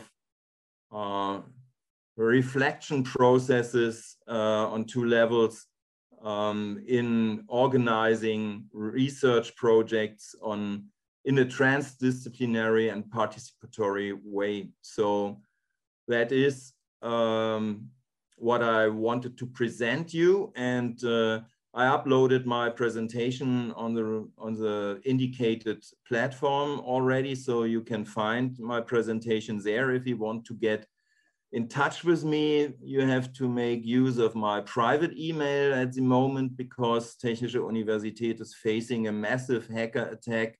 All our mail servers are down and we have no access to our data at the moment. So that's a very serious situation, in fact, in combination with 1 year of the COVID-19 pandemic. Thank you for your attention, and thank you for inviting me. Thank you for your presentation, Frank, and good luck with the server situation. Hope it gets fixed soon. Talk about 2 months. Now we're going to listen to Guidre Godien from the University of Vilnius. Are you there? Yes, can you hear me? Yep. I'm Giedrė Godienė from Vilnius University, and I am landscape geographer. So I would like to present common joint initiative by Vilnius University and Lithuanian Geographical Society, which we launched last year when the pandemic started and Lithuania was in total lockdown, especially on March. It was a big scare of what will happen. And of course, we do not use before a lot of digital methodologies of citizen science, and mostly engaged people in participatory processes with discussions, workshops, and labs, which were alive. So these all digital methodologies were new for us, but we managed to find out new ideas and launch an idea on Geographical Night, which is internationally organized in all Europe and now in all the world. And we called Geographical Window. And this was a reflection like social and personal stress relief to have meaningful actions on that lockdown. And of course, promotion of geography discipline and digital didactic materials, which were very needful for teachers, which started to make very big changes in in schools, because all schools were closed. So also we wanted to collect the data on perception of landscape of everyday life.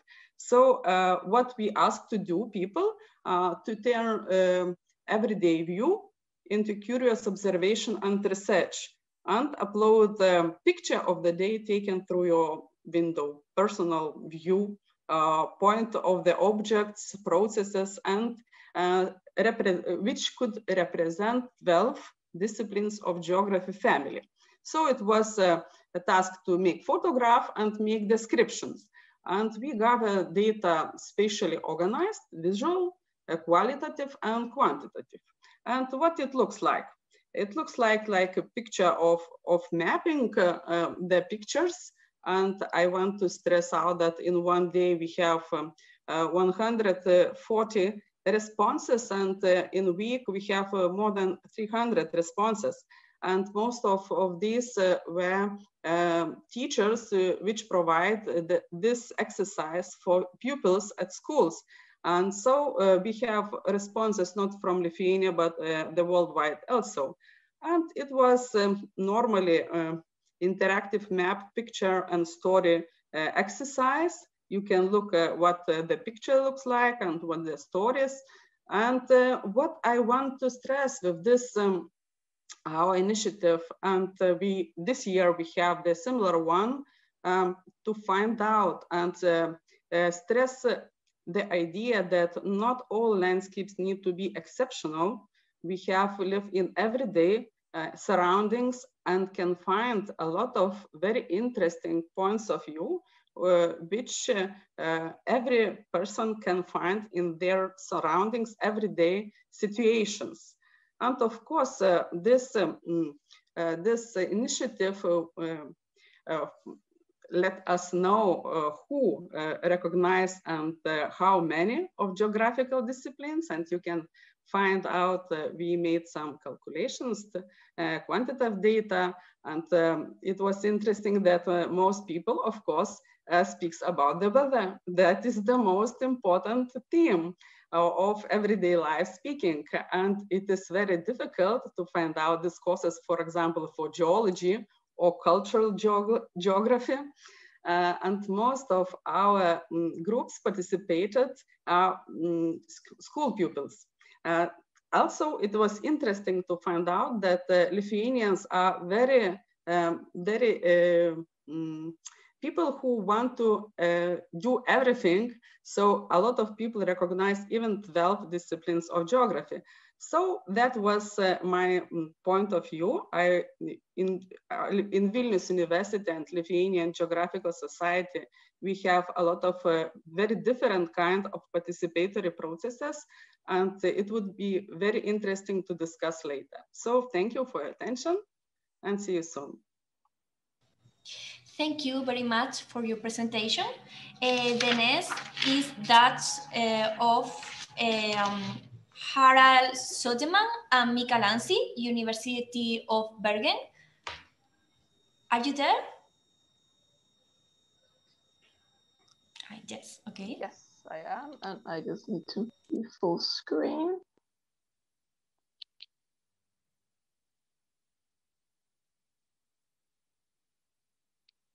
Okay, good. So yeah, my name is Mika Lansi, and I'm the PhD student in the Snowpace project, which is funded by the Norwegian Research Council. There we go. So when you go skiing in Norway during Easter, there are certain things you should bring with you. An Easter egg, of course, for your kids, and a special local Norwegian chocolate or soda that you can see here. And if you participated in our citizen science project, a small snow sampling kit. As a part of holiday traditions, Norwegians will migrate to their cabins in the mountains to enjoy skiing in nice spring weather. We utilize this to ask the skiers to help us collect snow samples from all over the country. The water in the snow is what we're after, as it can help us understand the atmospheric water cycle. And understanding the water cycle is particularly important for Norway due to the economic importance of the hydropower production. The atmospheric water cycle can be described as the journey of the water vapor. Starting from its sources in the North Atlantic Ocean, it will travel northeast until it reaches the Norwegian mountains, where it will hopefully fall as snow. This snow can then be sampled and measured in the laboratory. A special molecular property called isotopes acts as a natural tracer and records how much snow has fallen from the air during this journey. What makes it very suitable for citizen science is that these isotopes don't require a strict sampling protocol, so you don't need any special equipment or any training to just take a snow sample. Anyone can do it, even kids, or maybe actually especially kids, as this can be used as a fun family activity as seen here. So we provided our participants with this kit containing a log sheet, bottles and bags and a spoon, and simply asked them to collect some snow, melt it, and return it to us. So in our project, we need people to participate and be physically present twice when they pick up their snow sampling kit and also when they return a sample. And this does present some added challenges regarding the retention of our participants. So shown here is an overview of the different stages of our project, and overall green is good, red is bad, and the other colors are various details. And what we can see is that we lost participants mainly at two stages. Those who signed up but did not collect a snow sampling kit, and those who did have their kit but did not return with a sample for whatever reason. But in total, we did get around 80 participants contributing with around 200 samples, which looks something like this. So shown here is a map outline of southern Norway. For your orientation, Oslo is located here, the capital, and Bergen is located here on the west coast. And what we can observe from these isotopes is a gradient going from west to east, from higher to lower values, or lighter to darker colors. And this is consistent with the moisture arriving from the west and continuing to rain out as it travels further inland. And the great spatial coverage makes it possible for us to confirm this underlying theory. So to sum up, in our project, we utilize an existing cultural framework of Easter skiing to, in a simple, straightforward manner, sample snow, which can tell us about its transport history. And despite challenges regarding pickup and return, we obtained a large spatial coverage with the help from our volunteers. Thank you. Okay, thanks, Mika. That was great. The next speaker is Hélène Chauveau from the University of Lyon. Are you there?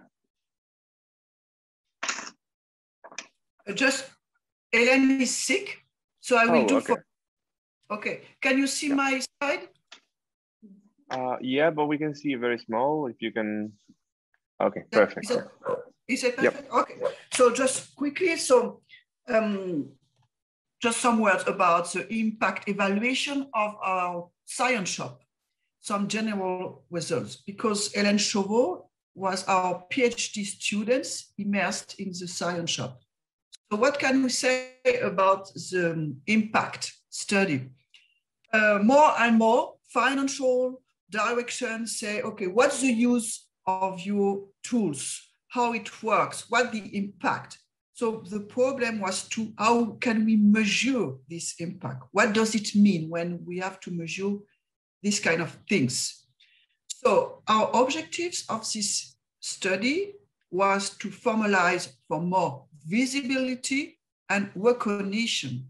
It's very important to prove to our governance, to our direction, that it's not only training and so on, it has really an impact on the students' career, the students' training, and as said Audrey just before, that can have a change for a research project. And also the objective of this impact study was to understand in order to better pilot and accompany involved stakeholders. So what was our methodology? We use an impact evaluation methodology constructed by a postdoctoral student immersed in the science shop over 1 year, what was very important. We work with the agency, independent agency, which is used to design and apply impact study with cultural action, cultural institutions, like a library, like a museum, and okay, because we were aware that it was in this dimension. Okay, so what can we say? As I said just before, we have 3 global missions. One is to participate in the territorial development of Lyon-Rhône-Alpes by supporting civil society organizations, associations, citizens group. So what we did as a methodology, we elaborate and analyze a questionnaire sent to the 51 CSO, having worked on project with the science shop. 4 in-depth interviews with partner structures, consultation on the results, and participant observation methodology applied during the 2 workshops of the year. So that was the first methodology to analyze our first mission. The second one is to train students on innovative approaches to research with and for society and improve their employability with 21st century skills. So what was our methodology? First, 3 exploratory interviews. After that, 14 anonymized and post questionnaires with 2020 students. 20 students, I think, not 2020. Okay, participant observation during the 3 training sessions of the year. After that, elaboration and analysis of a questionnaire sent to the 60 students who benefited from the science shop. So that was the first impact study, the second one. And the third one, I remember our mission is to adapt research by shifting the practices of co-construction and dissemination of knowledge in the academic world. So what did we do with our researcher? State of play, 4 exploratory interviews with researchers, literature review, of course, participation in 5 study days colloquium seminars on participatory research, 20 interviews with lecturer, researcher who have supervised the internships of students.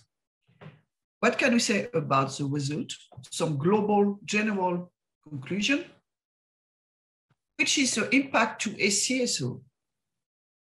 First, new relationships with territory actors, increase of professional network, which is very important for them.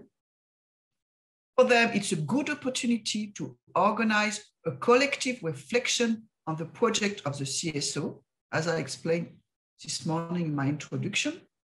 Third one, a support to think about their role in the society. And the last one for the CSO, that gives them some communication elements to do some lobbying and advocacy. Okay, what is our conclusion for students thanks to this methodology? First one, a good previous experience for their professional career, confirmed. Second one, a good experience with real problems, with real people. Third one, a professional network, which is now important, as we said. And the fourth one, some new skills, definitively in communication, project management, and professional relationships. In addition to the skills that they have developed in their curricula. And for the researcher, what can we say of the impact of this kind of experience? A network with active stakeholders, also for them, a view of social demand, some ideas from new research topics, and the third one, which is not the last one, a legitimation of the added value to society. And this study gives us some ideas in order to improve our science shop. First one, to keep working with CSO after the project, what was important to maintain this partnership. Second one, to help them to find new financial supports. So the Science Shop project was the first step for them to go further in their ask for knowledge or improving. The third one is to formalize and viralize our mediation tools and specific training. It's important, as I said this morning, to show that the time we can say that we lose to put in contact with CSO, to train students, and to disseminate the result are very, very important. And that gives us the idea for us to create an alumni of Science Shop students and CSO circles. And the last one, to follow the agenda of the CSO or civil society more attentively, to change our view, maybe not on the academic world, but to pay attention of the agenda of the civil CSO organizations. And we have, so thanks to this impact study, we can do more lobbying advocacy also for our Science Shop. Thank you for your attention. See you later. Thank you. The following presentation is that of our colleague Lidia Bocanegra. Her project is a perfect example of citizen science at the University of Granada. Lydia, are you there? Yes, hello. Can you hear me? Yes. Okay, perfect. Go Just a ahead. second. I will try to share my, okay, very good. Let me check. Hold on. I'm not able now, sorry. So basically, I will explain about my project of co-history analysis of public participation in historical research from the perspective of citizen science. I have problem with my presentation, sorry, I am not able to share that. I don't know what's happening. Lydia, it would be great if you try to share your presentation. Yes, I'm trying to share my presentation. Just a second, please. Yes. Hold on.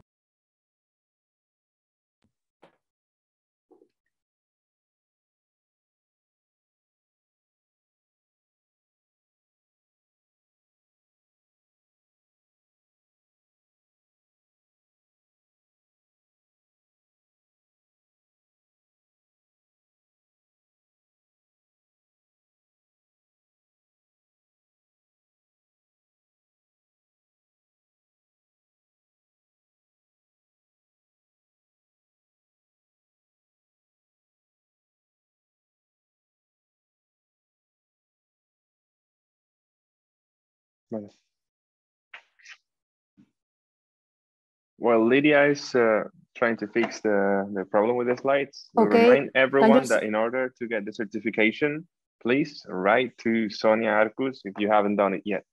Okay. I think, yeah. Sorry for the delay. Can you see my presentation now? Yeah, perfectly. Okay, thank you very much. Sorry for that. Okay, I'm Lydia Bocanegra. I'm working in the Medialab UGR. So thank you, my colleagues and the Arqus organization to give me the opportunity to present my project today.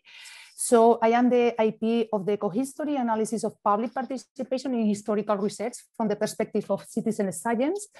And this is a funded project by University of Granada with European funding. And basically the main goals of the, the co-history goals are to detect, analyze, test, and standardize methodological practice of public participation in national and international research projects from the history discipline, so carry out from the university or other institution. When I specify history discipline, I mean a wide range of specializations within it. So basically contemporary history, classical history, medieval history, music history, history of literature, etc. So in other words, co-historia intends to understand what role citizen science is playing in humanities, specifically in the discipline of history, and how this participatory citizen methodology is put into practice. So basically there are some questions that we try to answer with the project. So is participation used more at a cooperative or contribution level? Is digital or face-to-face participation through citizen labs more widely used? So these are some of the questions, and basically we try to demonstrate that, unlike what is believed, more and more research projects are implementing this participatory strategy typical of other disciplines in the development of research, and that in turn it is implemented in an improvised manner without making the most of it. This is the hypothesis of mine. I will try to verify it at the end of the project. So basically, as I said before, there are specific objectives. The first one is identify and map research projects in history that use public participation from citizen science in their execution, whether national, European, or international at the digital level or not. Also, other objective is to analyze the data from the identified projects, connecting them with the scientific literature on citizen science from other disciplines as well. In other words, the idea is to look for common patterns of this public practice, both digital and physical level. Also, other objective is to testing the methodology of public participation, analyzed through the history research projects, through the implementation of thematic pilot cases. At the end, we will try to standardize of methodological practice in citizen science, following analysis and pretesting in pilot cases for the development of best practice guidelines on public participation in digital and physical environments, and also public engagement in history research. You can see here at the site a screenshot of one of the already mapped project. Here is the methodological framework of history. Now we are working in the phase 1 and phase 2. I can say this is a pretty new project. We started last year. At the moment, we have already classified around 200 projects, more or less. And after that, we will try to connect with the scientific literature, with citizen science. We need to say, but in the very beginning, we spend a lot of time to classify the projects, to thinking about the classification process. For each project, we use 30 different parameters, okay, for the classification. This internal web database, we divide the classification process in 2 parts. One of them is regarding the public participation, and the other one is regarding for the public engagement strategy. Also, we will try in this phase, in the second phase, to perform an international seminar in order to show the preliminary results and to connect with other ideas, and I will invite the different specialists in citizen science in history. Of course, this methodology is widely used within the digital humanities field and also the digital public history. After that, in the next year, we will try to do a different pilot cases. Due to the pandemic crisis, we will change a bit the pilot cases. Previously, we will intend to do some living labs, but now we will do some more digital environments. So transcribathons, we will do collection days in hybrid mode, and maybe if it's possible and the pandemic give us the opportunity, we will do a living lab. Of course, everything, the Medialab will be involved in other for the living lab pilot cases. The idea with these pilot cases is to verify the methodology already identified in the different projects, and for the idea to obtain a good practice guide in public participation, and also a good practice guide in public engagement in citizen science history research. So this is the methodology framework, and here you can see also small screenshots of the different projects already identified. At the moment, we are working in the private web page with private web databases, because we will try to map in as much as possible the different projects. We have different databases from the European funded project and also other web databases. And when we finish, maybe in a couple of months, we will launch the web page in order that people can also add their own projects in history. And here, and you can see the different information for each project. And in the left, you can see an unrest project and setting remembering and social cohesion in transnational Europe project. Is a very interesting project funded by European Commission. And the other one is another details of other project, the George Washington trip. So this is a very, for me, it's very interesting, because for the first time in history, we can see which are the methodologies, the participation process that the people on institutions, scientific, social scientific scientists, researchers, and using for. And this is my presentation. I try to do very fast because I have it a lot of time at the very beginning. Thank you very much. Here, this is my email. Thank you. Okay, thank you, Lydia. That was very interesting, and we hope to see you around the office soon. The next speaker is Lucas Spielhofer from the University of Graz. Are you here, Lucas? Yes, hello. Perfect. So you can share your screen if you need to, or...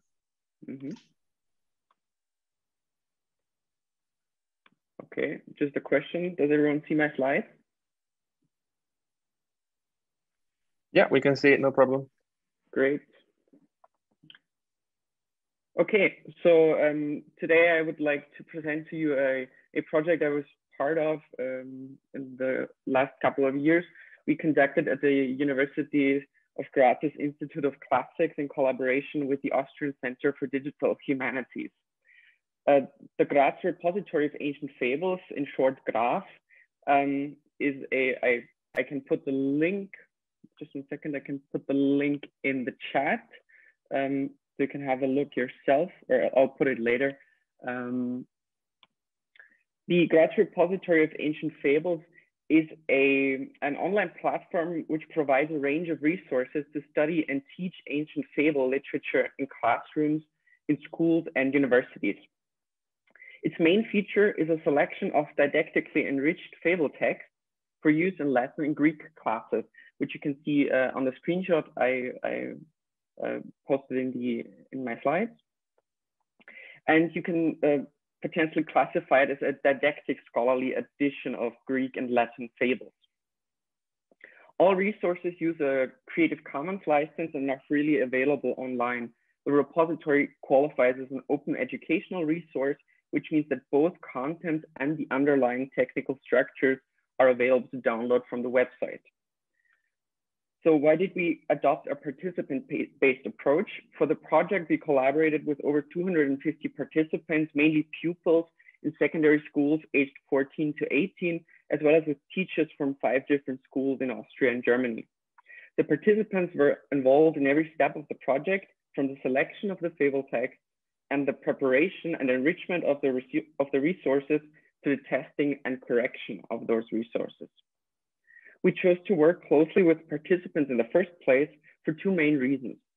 The first one was our main aim of the project was to bring together basically scholars and members of the general public as a means of communicating our research and demonstrating to a larger public or larger group of pupils what philological research even is. And our second reason concerns the nature of the materials we were creating. As a teacher myself, I can attest to the fact that in school books or pedagogical or didactical editions, certain editorial choices cannot really be easily understood by a daily user. Sometimes when reading a Latin text with scaffolding or explanations, I and also my students sometimes wonder why certain expressions that need no explanation are explained in detail, while other unclear words are left unexplained. So that is why we wanted the participants to create resources based on their own needs, not what someone else thought they would need. So what are the benefits and challenges we were faced with while conducting the project? Well, one benefit is, of course, that the resources we created were actually created by learners of ancient languages who know the needs of a future user of the repository maybe better than someone who has already mastered the language. So we have a resource by a user for a user, basically. A second benefit would be that the output of our research was much more easily communicated. We gained the impression that pupils were acted as multipliers, so to speak, communicating their involvement to demographic groups, for example, the pupils' families we would otherwise not have been able to reach. Also, by focusing on practical use in schools, we were able to reach teaching professionals in the field. A third benefit would be that we were able to show the participants what it is that we actually do when we talk about philological scholarly research, and to spark their interest and enthusiasm in philological scholarship. We've even gotten feedback that a few of the participants now even consider studying Latin or Greek only because of the work they did in this project. So we consider this a success. To round out or to conclude, I will briefly talk about the challenges. One challenge was definitely logistics and communication. We worked with a lot of different people from many different institutions. So we summarized, or we concluded that structured planning and clear and central channels of communication are essential when working with a lot of people. And another challenge was working with teenagers. Not all of them are automatically experts in the field or even that interested in the first place, since we worked with whole classes and not all of the pupils were volunteers. So our challenge was to somehow to educate and also to motivate the participants accordingly to be able to use the unique point of view on the subject. So yeah, that is all from me. Thank you for the opportunity to present my our project, and thank you very much for your attention. Thank you very much for your presentation, Lucas. The following presentation is that of Manuel Villard, University of Granada. Are you there, Manuel? Yes, I'm here. Okay. Let's see if I can share this. I listen to you. Okay, can you see the presentation? I guess you can see the presentation. No problem. Perfect. Okay, my name is Manuel Villard, professor at Granada University. I want to share with you today a citizen science initiative called 74 High Mountain Oasis, which was launched in 2018 by a group of scientists and professors of the Ecology Department of Granada University in collaboration with the Global Change Observatory, the National Park of Sierra Nevada, and also the Spanish Foundation for Science and Technology. The purpose of this campaign is to bring science closer to citizens and involve society in the research and protection of mountains, and specifically high mountain lakes, which are no doubt some of the most beautiful and threatened landscapes in Spain. You can access all the information of this citizen science campaign through the website lagunasdesierranevada.es. These 74 lakes are located in Sierra Nevada, the highest mountain range in the Iberian Peninsula, from which you can easily see Africa on a clear day. These are truly unique ecosystems with very high altitudes, over 3,000 meters, and disturbed sites and very extreme conditions, which serve to scientists as sentinels of global change because they allow to track and detect the early warnings of global change. But at the same time, these are really remote sites with walking access through very steep sidewalks. And this is a major handicap for scientists that have to transport very heavy scientific and sampling equipment, and sometimes with the help of mules that are not always willing to move, as you can see. It is here where the support of citizens, many of them mountaineers, is being impressive and a really great relief. We now have multidisciplinary monitoring teams made up of more than 100 volunteers, scientists, and park rangers that participate in the periodic sampling of these lakes, also in the setup of experiments, and usually in cleanup campaigns, among other things. So I can truly say that this is the purpose of this campaign is twofold. On the one hand, for scientists, it is really an invaluable contribution as it allows us to gather a whole lot of data that would otherwise be unapproachable. For example, we can carry on our intensive monitoring of 45 years of data in some lakes, or last year, we performed an extensive monitoring of over 50 lakes in 2020. And on the other hand, for the ordinary citizen, this is a window into science, one that helps understand the science-based decisions that ensure the protection of the environment. This is a citizen science initiative that is growing year after year. Every time more, we try to go a step farther in the commitment to citizens by, for example, building an historical photographic record of these lakes.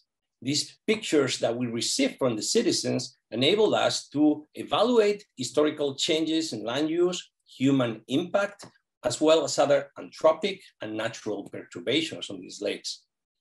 A second initiative has to do with an annual photographic contest, where the best pictures are awarded by over 25 private sponsors and public institutions. These are, for example, some of the best pictures that we received in last year's contest. Best pictures are selected for annual photographic exhibitions.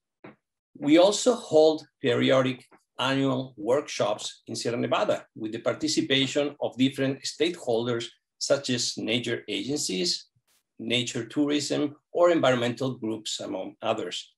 Finally, we participate in different scientific fairs and outreach activities in schools. In summary, I want to finish by saying that although this is a modest campaign, we are happy to do our bit in raising awareness on the unsustainable future facing mountains. But on this effort, we cannot afford not to get the general public involved into environmental issues. And I believe citizen science is a critical step as it paves the way to generating a new culture, scientific culture, one that builds a new alliance between science, society, and politics. Thank you so much for your attention. Thanks for the presentation. A very interesting project around here in Granada. And now we're going to listen to Massimo De Marchi and Salvatore Papalardo. Are you there? Yes, we are here. Yep. Yes, we are there. Thanks for the invitation. Just a couple of words before letting the floor to my colleague Salvatore Papalardo. We are geographers. We have a long tradition in working with people and with starting with participatory mapping at least 50 years ago. And now we are in the technological era of participatory GIS. In geography, we call citizen science as voluntary geography or neo-geography. And one colleague geographer called Mookie Ackley defined the 4 levels of citizen science involving citizens. From level 1, in which citizens are considered sensor, to level 4, in which citizens are involved in planning and developing research. Ackley called this extreme citizen science. I think this is very important because it connects with the meaning of Paulo Freire of construction future with people. I let the floor to my colleague Papalardo. Thank you, Massimo. I would firstly thank all the colleagues of the Medialab of the University of Granada for this wonderful initiative and for giving the opportunity to share our work. I am Salvatore Papalardo, and together with Massimo and other researchers from the Jean Monnet Climate Justice Center of Excellence, we developed this study about participatory mapping of fossil fuel impacts for climate justice. So this study is part of our long-standing research we are carrying out in the western sector of Amazon rainforest, and specifically in the Amazon region of Ecuador, in and around the so-called Yasuni Biosphere Reserve from UNESCO. This is recognized as one of the most biodiverse areas on the planet and home of indigenous people such as the Waorani people and uncontacted tribes known as Tagaeri Taromenani. Beside this beautiful and perhaps exotic picture of Amazon rainforest, in Amazon region of Ecuador, since more than 50 years, oil development is shaping the tropical ecosystems and indigenous territories. There is a geographical overlap of different ways to perceive and to manage natural resources that see fossil fuel production on top of protected areas for biodiversity conservation and indigenous territories as well.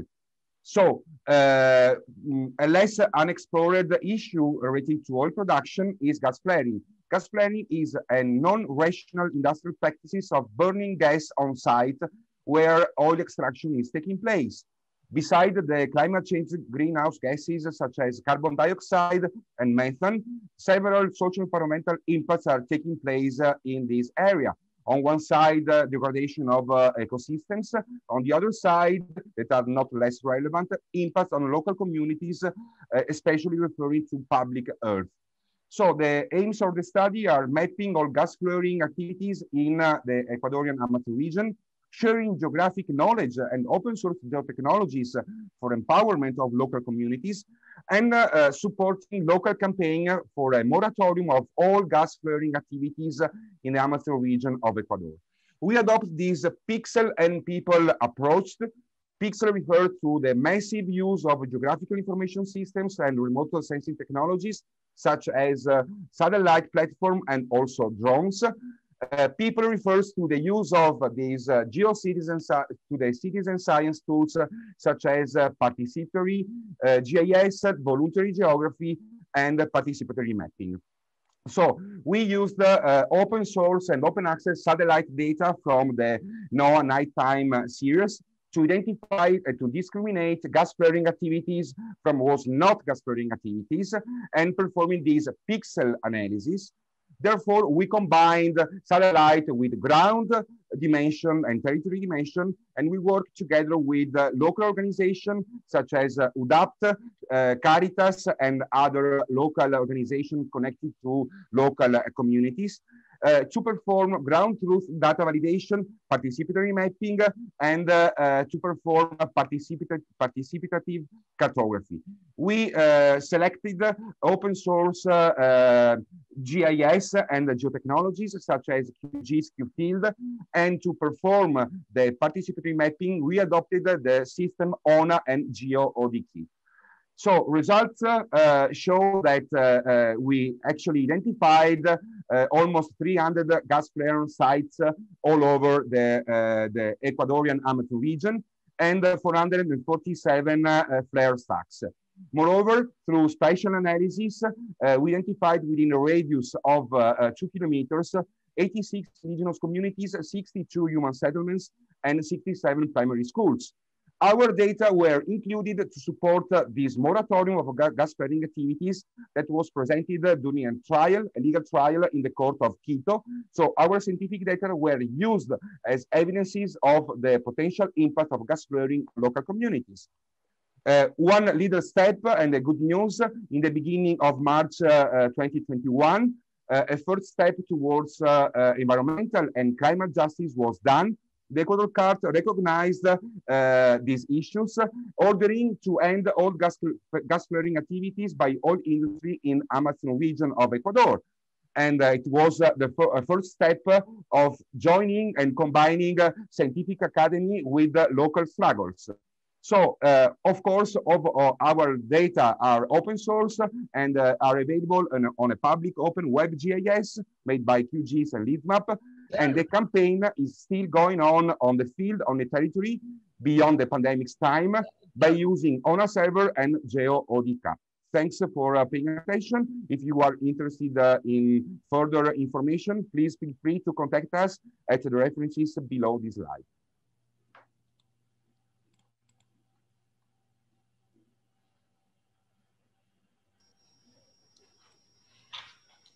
Thank you for the presentation, Massimo and Salvatore. We now continue with University of Graz, with Peter Scherer. Peter, are you there? I'm here. Thank you very much. Okay.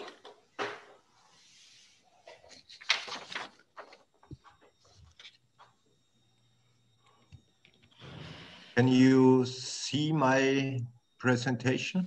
Yes, perfect. Yes, thank you very much.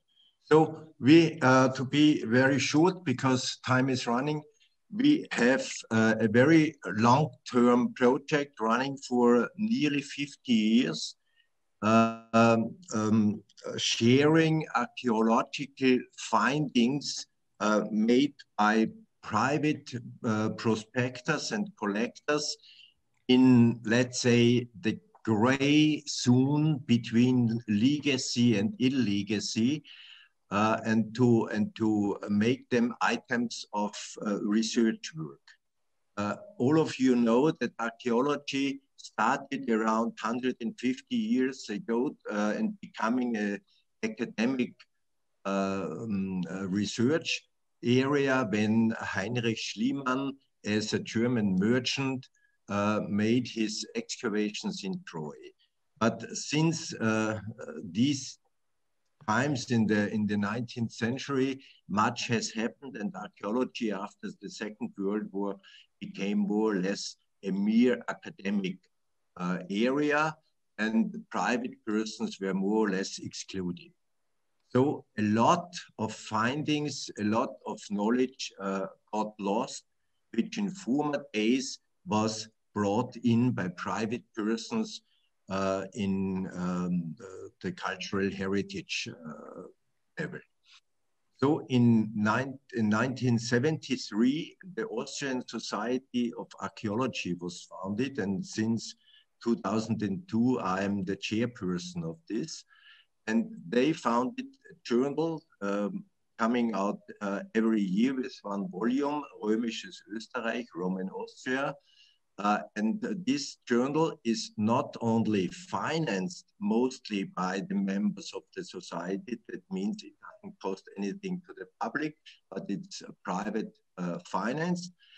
It's also published, the articles are partly published by non-professional archaeologists. So their private collections go by this journal or by monographs on special items and subjects into a research area. In the moment, we have about 200 private persons as members and more than 200 public libraries, mostly of universities, who have an abonnement of this journal. And this year we start going open access online with the Römisches Österreich and our monograph volumes as well. In the course of the next month, we hope to make available more than 50 volumes for worldwide for free. The idea of 1971, 2 years before the official founding of the Society of Archaeology, was to bring together private prospectors and collectors, and they bring their material to professional archaeologists or historians so that they can publish. In the meantime, I think I have already talked about that, we have a new idea developed. The idea is to make these private collectors able to publish their finds themselves with the help of professionals. So this is the declaration in the very beginning of our society. And I just want to give one short example how important this is. In the mountain area of southern Lower Austria, about 10 years ago, private collectors and prospectors found a lot of material of Roman times in an area which was up to this point not known that there was any inhabitation or any activity in antiquity. And after we published some of what they collected, mostly tools and coins and other small findings, we made a project financed by the Austrian Science Fund. And now we are quite sure that here is one of the most important find spots of Roman activity in this area, a gold mine, which we have looked for about 80 years, and nobody could localize this gold mine, which is reported in the ancient literature. Now we have it, and we don't have only the locality, we also actually have gold, and the gold washing is done by a mixed group of archaeologists, students, and private amateurs. So it means that 100 years after Heinrich Schliemann and other dilettanti of Great Britain and Germany, we try to go back to a combined research work between the broad public, between private persons, and make them proud of their finds instead of bringing them to illegals. Thank you very much.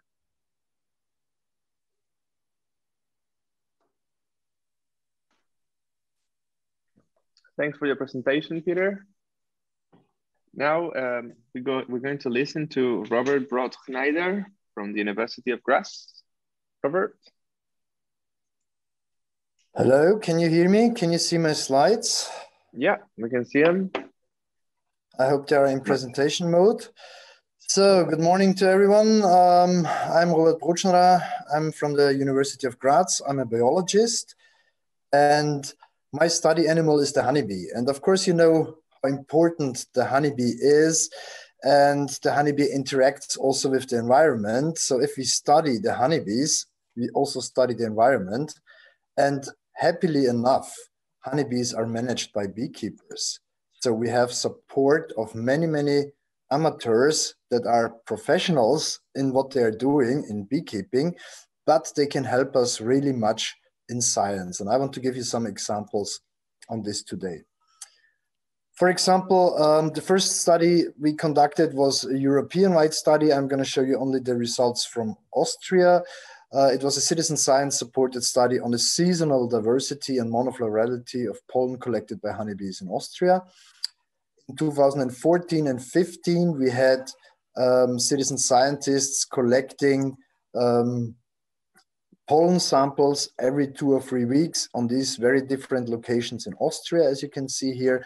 They preserved the samples themselves by drying them, send it to us for laboratory analysis, and actually we could then investigate, for example, the diversity index of the food, the pollen food that bees are consuming over the course of a season. And we could identify some situations where there was a very diverse pollen diet. And I can tell you this is very good for the bee, because the bee is also very healthy if they eat very different foodstuff. In contrast, we also identified some situations where there was not a very good diversity for the honeybees. This led to another project which is called Insignia and is funded by the European Union. We are actually at the moment finishing this project, so I'm not going to show you some results here. Just to give you an idea, this is 9 European countries where 81 citizen scientists helped in, first of all, developing the methodology to go really into a big analysis, to an area-wide analysis. And in this project, again, the beekeepers are collecting pollen samples, but also we are collecting another sample which allows us to identify, for example, the pesticides that the bees are in contact with. And in course of this project, the Insignia project, we also very recently published this article. So you can see we are equipping the beekeepers with the basic stuffs that they need for their sampling. The beekeepers usually have own pollen traps, and on the top of this picture you can see such a pollen trap. So this pollen is brought in by the bees.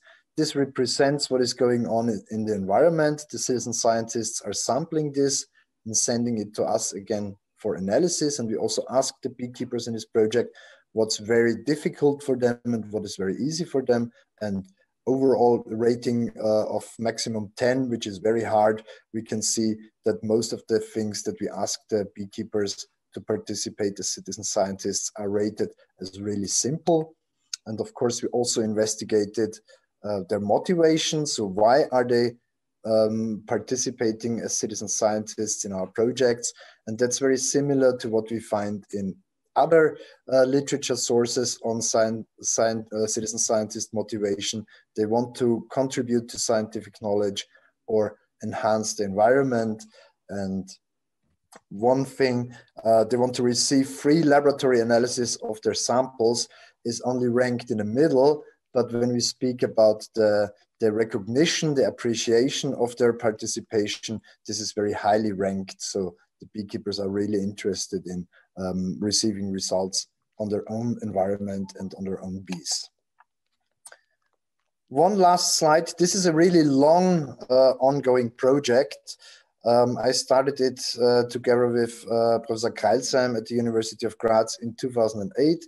We are asking beekeepers, how did their honeybee colonies overwinter? How many colonies did they have? What did they feed? What kind of treatments did they apply? And since 14 years now, we are collecting data on the colony loss rate of honeybee colonies in Austria. And also here you can see one of the latest publications originating from this.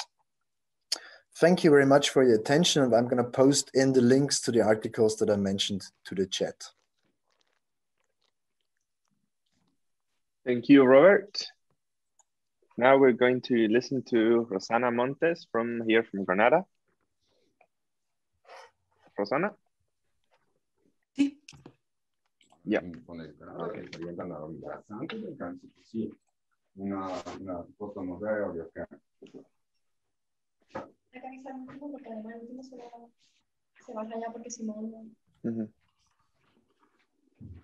Hello, everyone.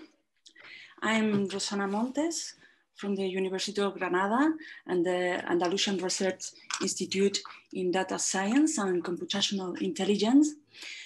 And I'm here to present you Monomai, which is a citizen science project of the Discovery Foundation and the University of Granada that offers the opportunity to approach for all people the artistic styles of cultural heritage. Monomai combines monuments, mathematics, and artificial intelligence.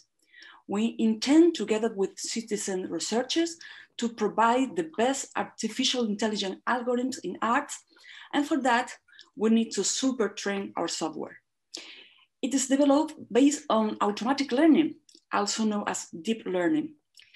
People participate by uploading photos from the mobile, but also by giving feedback about the resulting processed image. For that communication, we use an app as a tool between citizens and our AI model that is hosted on the cloud. This app is freely available on Android and iOS. And with Monomai, you can learn about art, but also about mathematics and proportion, which is the relative dimension that can be presented in arcs, windows, vertex, and so on. But also they can contribute to the training of our intelligent models. The more photos added to the server, the greater the chances for the deep learning algorithms to continuously learn and improve itself, minimizing errors. The knowledge and enjoyment of historical and cultural heritage is one of the fundamental values of our society. We wanted to involve citizens in this challenge of automatically identifying that architectural style, but we also want to do science with social objectives. We want to contribute to the social awareness of the importance of architectural heritage. We want to elaborate an open and collaborative map that can be extended with more information of the monument. We want the app to be also a resource for that support educational activities, and we can integrate all this knowledge into other experience, as Monomai could be also a resource for scientific tourism. What we have achieved in this project is the automatic recognition of architectural style from pictures of monument. The artificial model sees many of the architectural elements that you will also see on a facade, or even is able to detect elements that you will miss. This will work as long as the photograph is of good quality, well framed and well lit. But for us, citizen is not just a data provider. They can learn or even remember what we already know about these visual elements that are related to the style Baroque, Gothic, Hispano-Islamic, and Renaissance. And we have found that it's work also when these mixes are, this style are mixes on the same facade.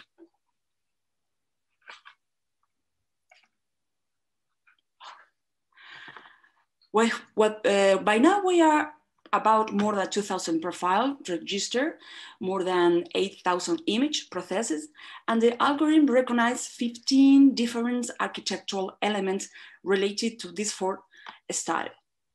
This is the part that where we can extend the model by recognizing more elements of the same style, or by incorporating the element of a new style, such as neo-Renaissance. We have a survey in the app and in the website to study the proportion. We want to find out what is the most beautiful mathematical proportion. Perhaps in these days is more this technological radius than the well-known golden radio, for instance. We do have the open database and all the technical, the deep learning model published in the journal Neurocomputing. And well, I'm finished here. The team of University of Granada, as well as the Discovery Foundation, encouraged you to visit the website to download the application, to check the gallery with the artificial intelligence processes image tagged by element and style, because it's helped to review concepts related to architectural style. We all can learn. Well, thank you in advance for using and promoting Monomai, and for this opportunity to share our project. Thank you. Thank you very much. Simon Fari will not be present because he is unwell. Now let's go to Valentina Dejean, University of Vilnius. Hey, hello everybody, but I need to share my slides, so please stop. I'm trying. Yeah, because I couldn't. On the top should be like stop sharing. I cannot see the button. I'm trying to get back. Sorry. So maybe organizers can stop, because I do not have these rights to stop your slides. No, I'm not able to stop. Oh, yeah. It's in the other window, sorry. Oh, yes, thanks you. No. So, okay. So I'm the last speaker, and everybody, I think, is very tired, and so that I will try as fast as soon as I can. So do you see my slides? Yes. Hey. Yes, you should. Okay, so now I would like to present one project that we have at Vilnius University from hundreds of projects, but it calls most meaningful open schooling, connect schools to communities. And this is very prestige project. It's from Horizon 2020, but it is because it's tried to connect schools, communities, universities, researchers. It means that to promote this experiments and involve citizens, and also to focus on ecological projects. As you see, there is two strands. One is open schooling communities across Europe, and another trend is European open schooling networks that we promised to establish. Project started just last year in autumn, so that we are in the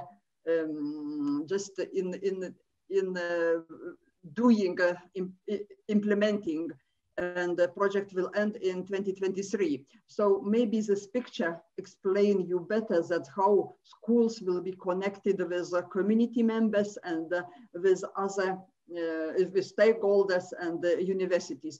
So this is a big project with 22 partners from 10 countries, and the main activity is to encourage schools to develop different projects, school projects, focus on different problems that it's important for community, important for school, and to involve parents, to involve grandparents, researchers, and associations what are around schools. So we are going to make many this project fairs to discuss about examples and to share our experience, and so that you see how many here is networks, and we are going also to share our experience with other European countries. And so that is a link that I can put in chat as well, but it is easy if you just Google MOST and European Open Schooling Network, you can get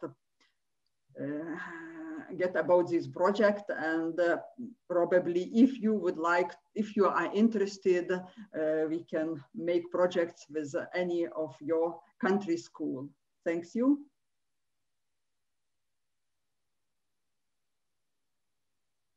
So I finished.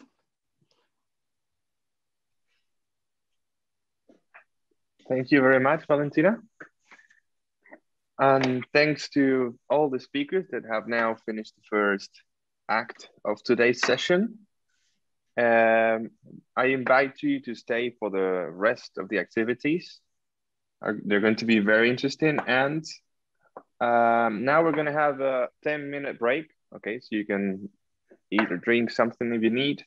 After that, we will assign you to different breakout rooms in which you will have your work groups.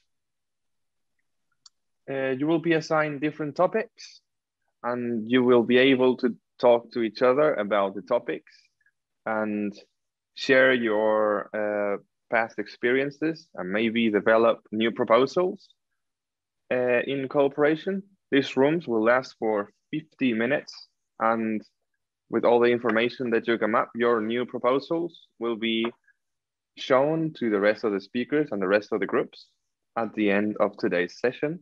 If you have any questions, you can let us know. But now we're going to start the 10-minute break. So see you in a bit.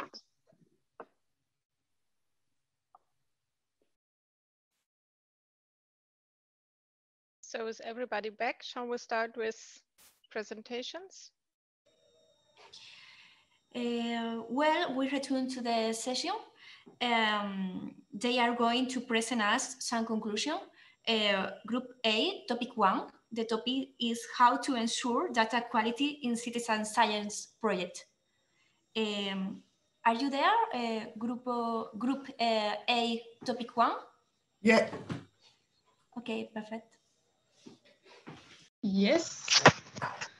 Hello, my name is Daniela. I was chosen to show you what we brainstormed.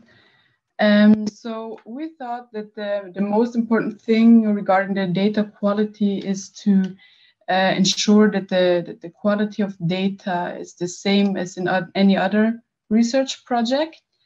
And therefore, researchers have the responsibility to guide the citizens through the whole project. So we thought that even before the project starts, researchers should teach the basics of research to provide information and give informations to questions like what is research about and what is the general goal and what are the ethical principles, and then of course what is data, how can one deal with data, and how data can be collected. And then we thought that it's also important to find a framework for communication and then train citizens and to provide them guidance along the whole project. We also mentioned that methodology should be applicable for everyone. And then let me see what else we had. Another important point is the handling of data. For example, the transformation from analog data to digital data, and to make the process, the whole process, as easy as possible for everyone. And yeah, so I think that was they were the most important points. So to conclude, I think it's about the responsibility from the researchers.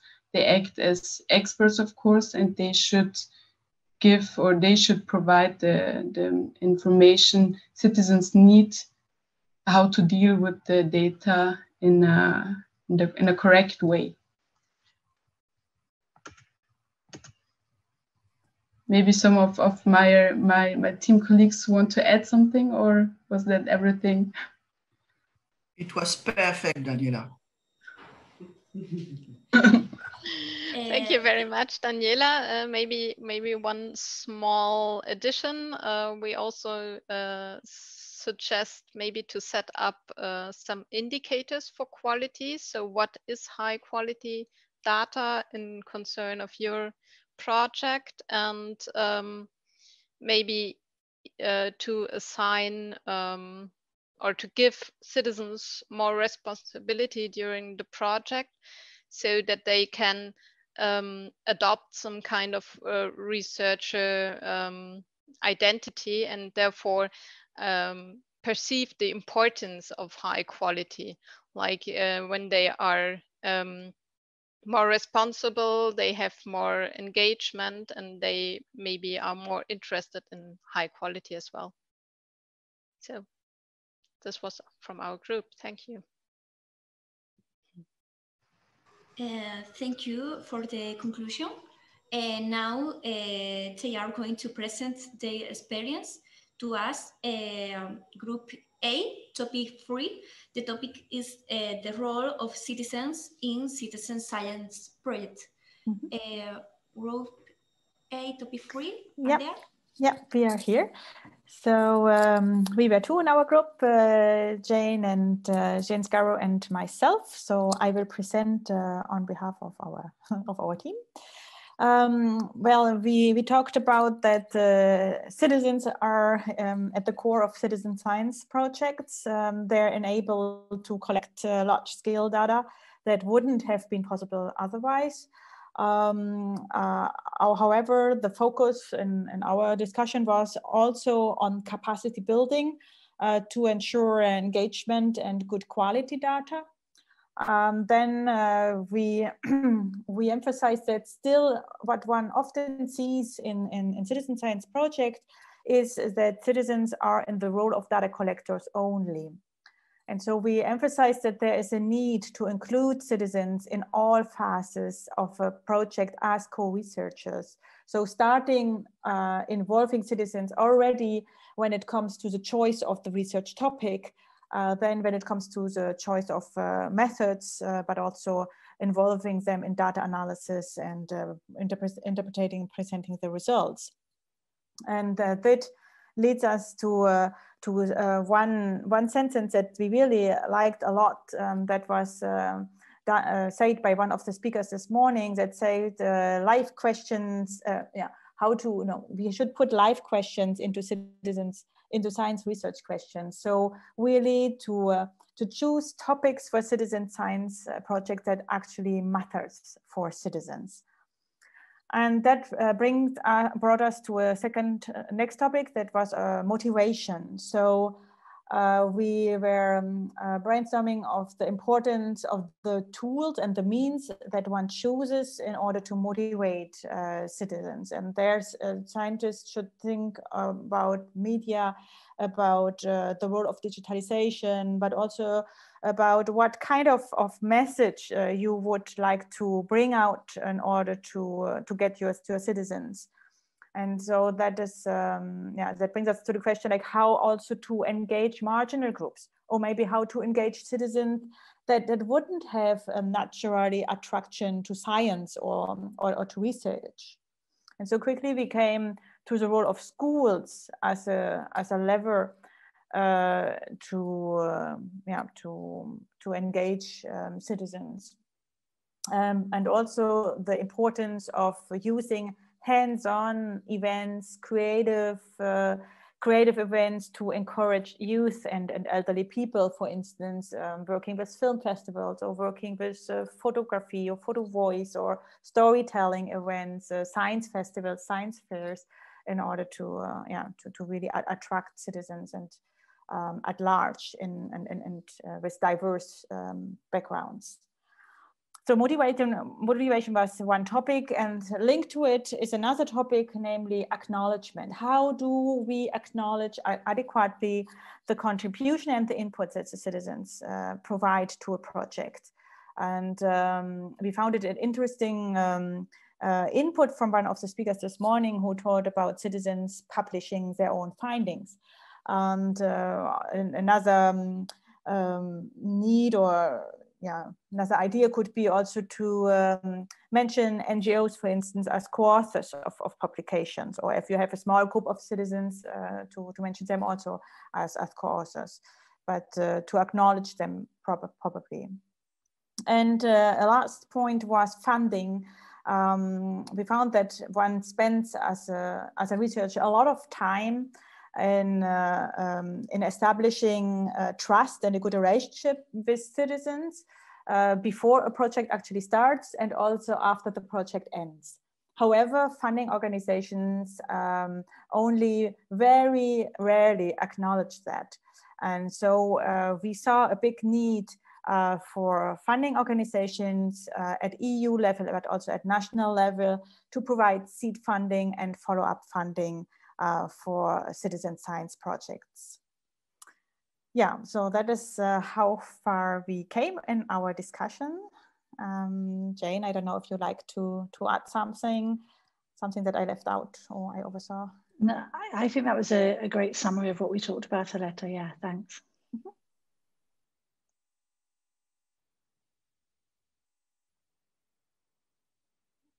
Okay, then I give back to the organizers.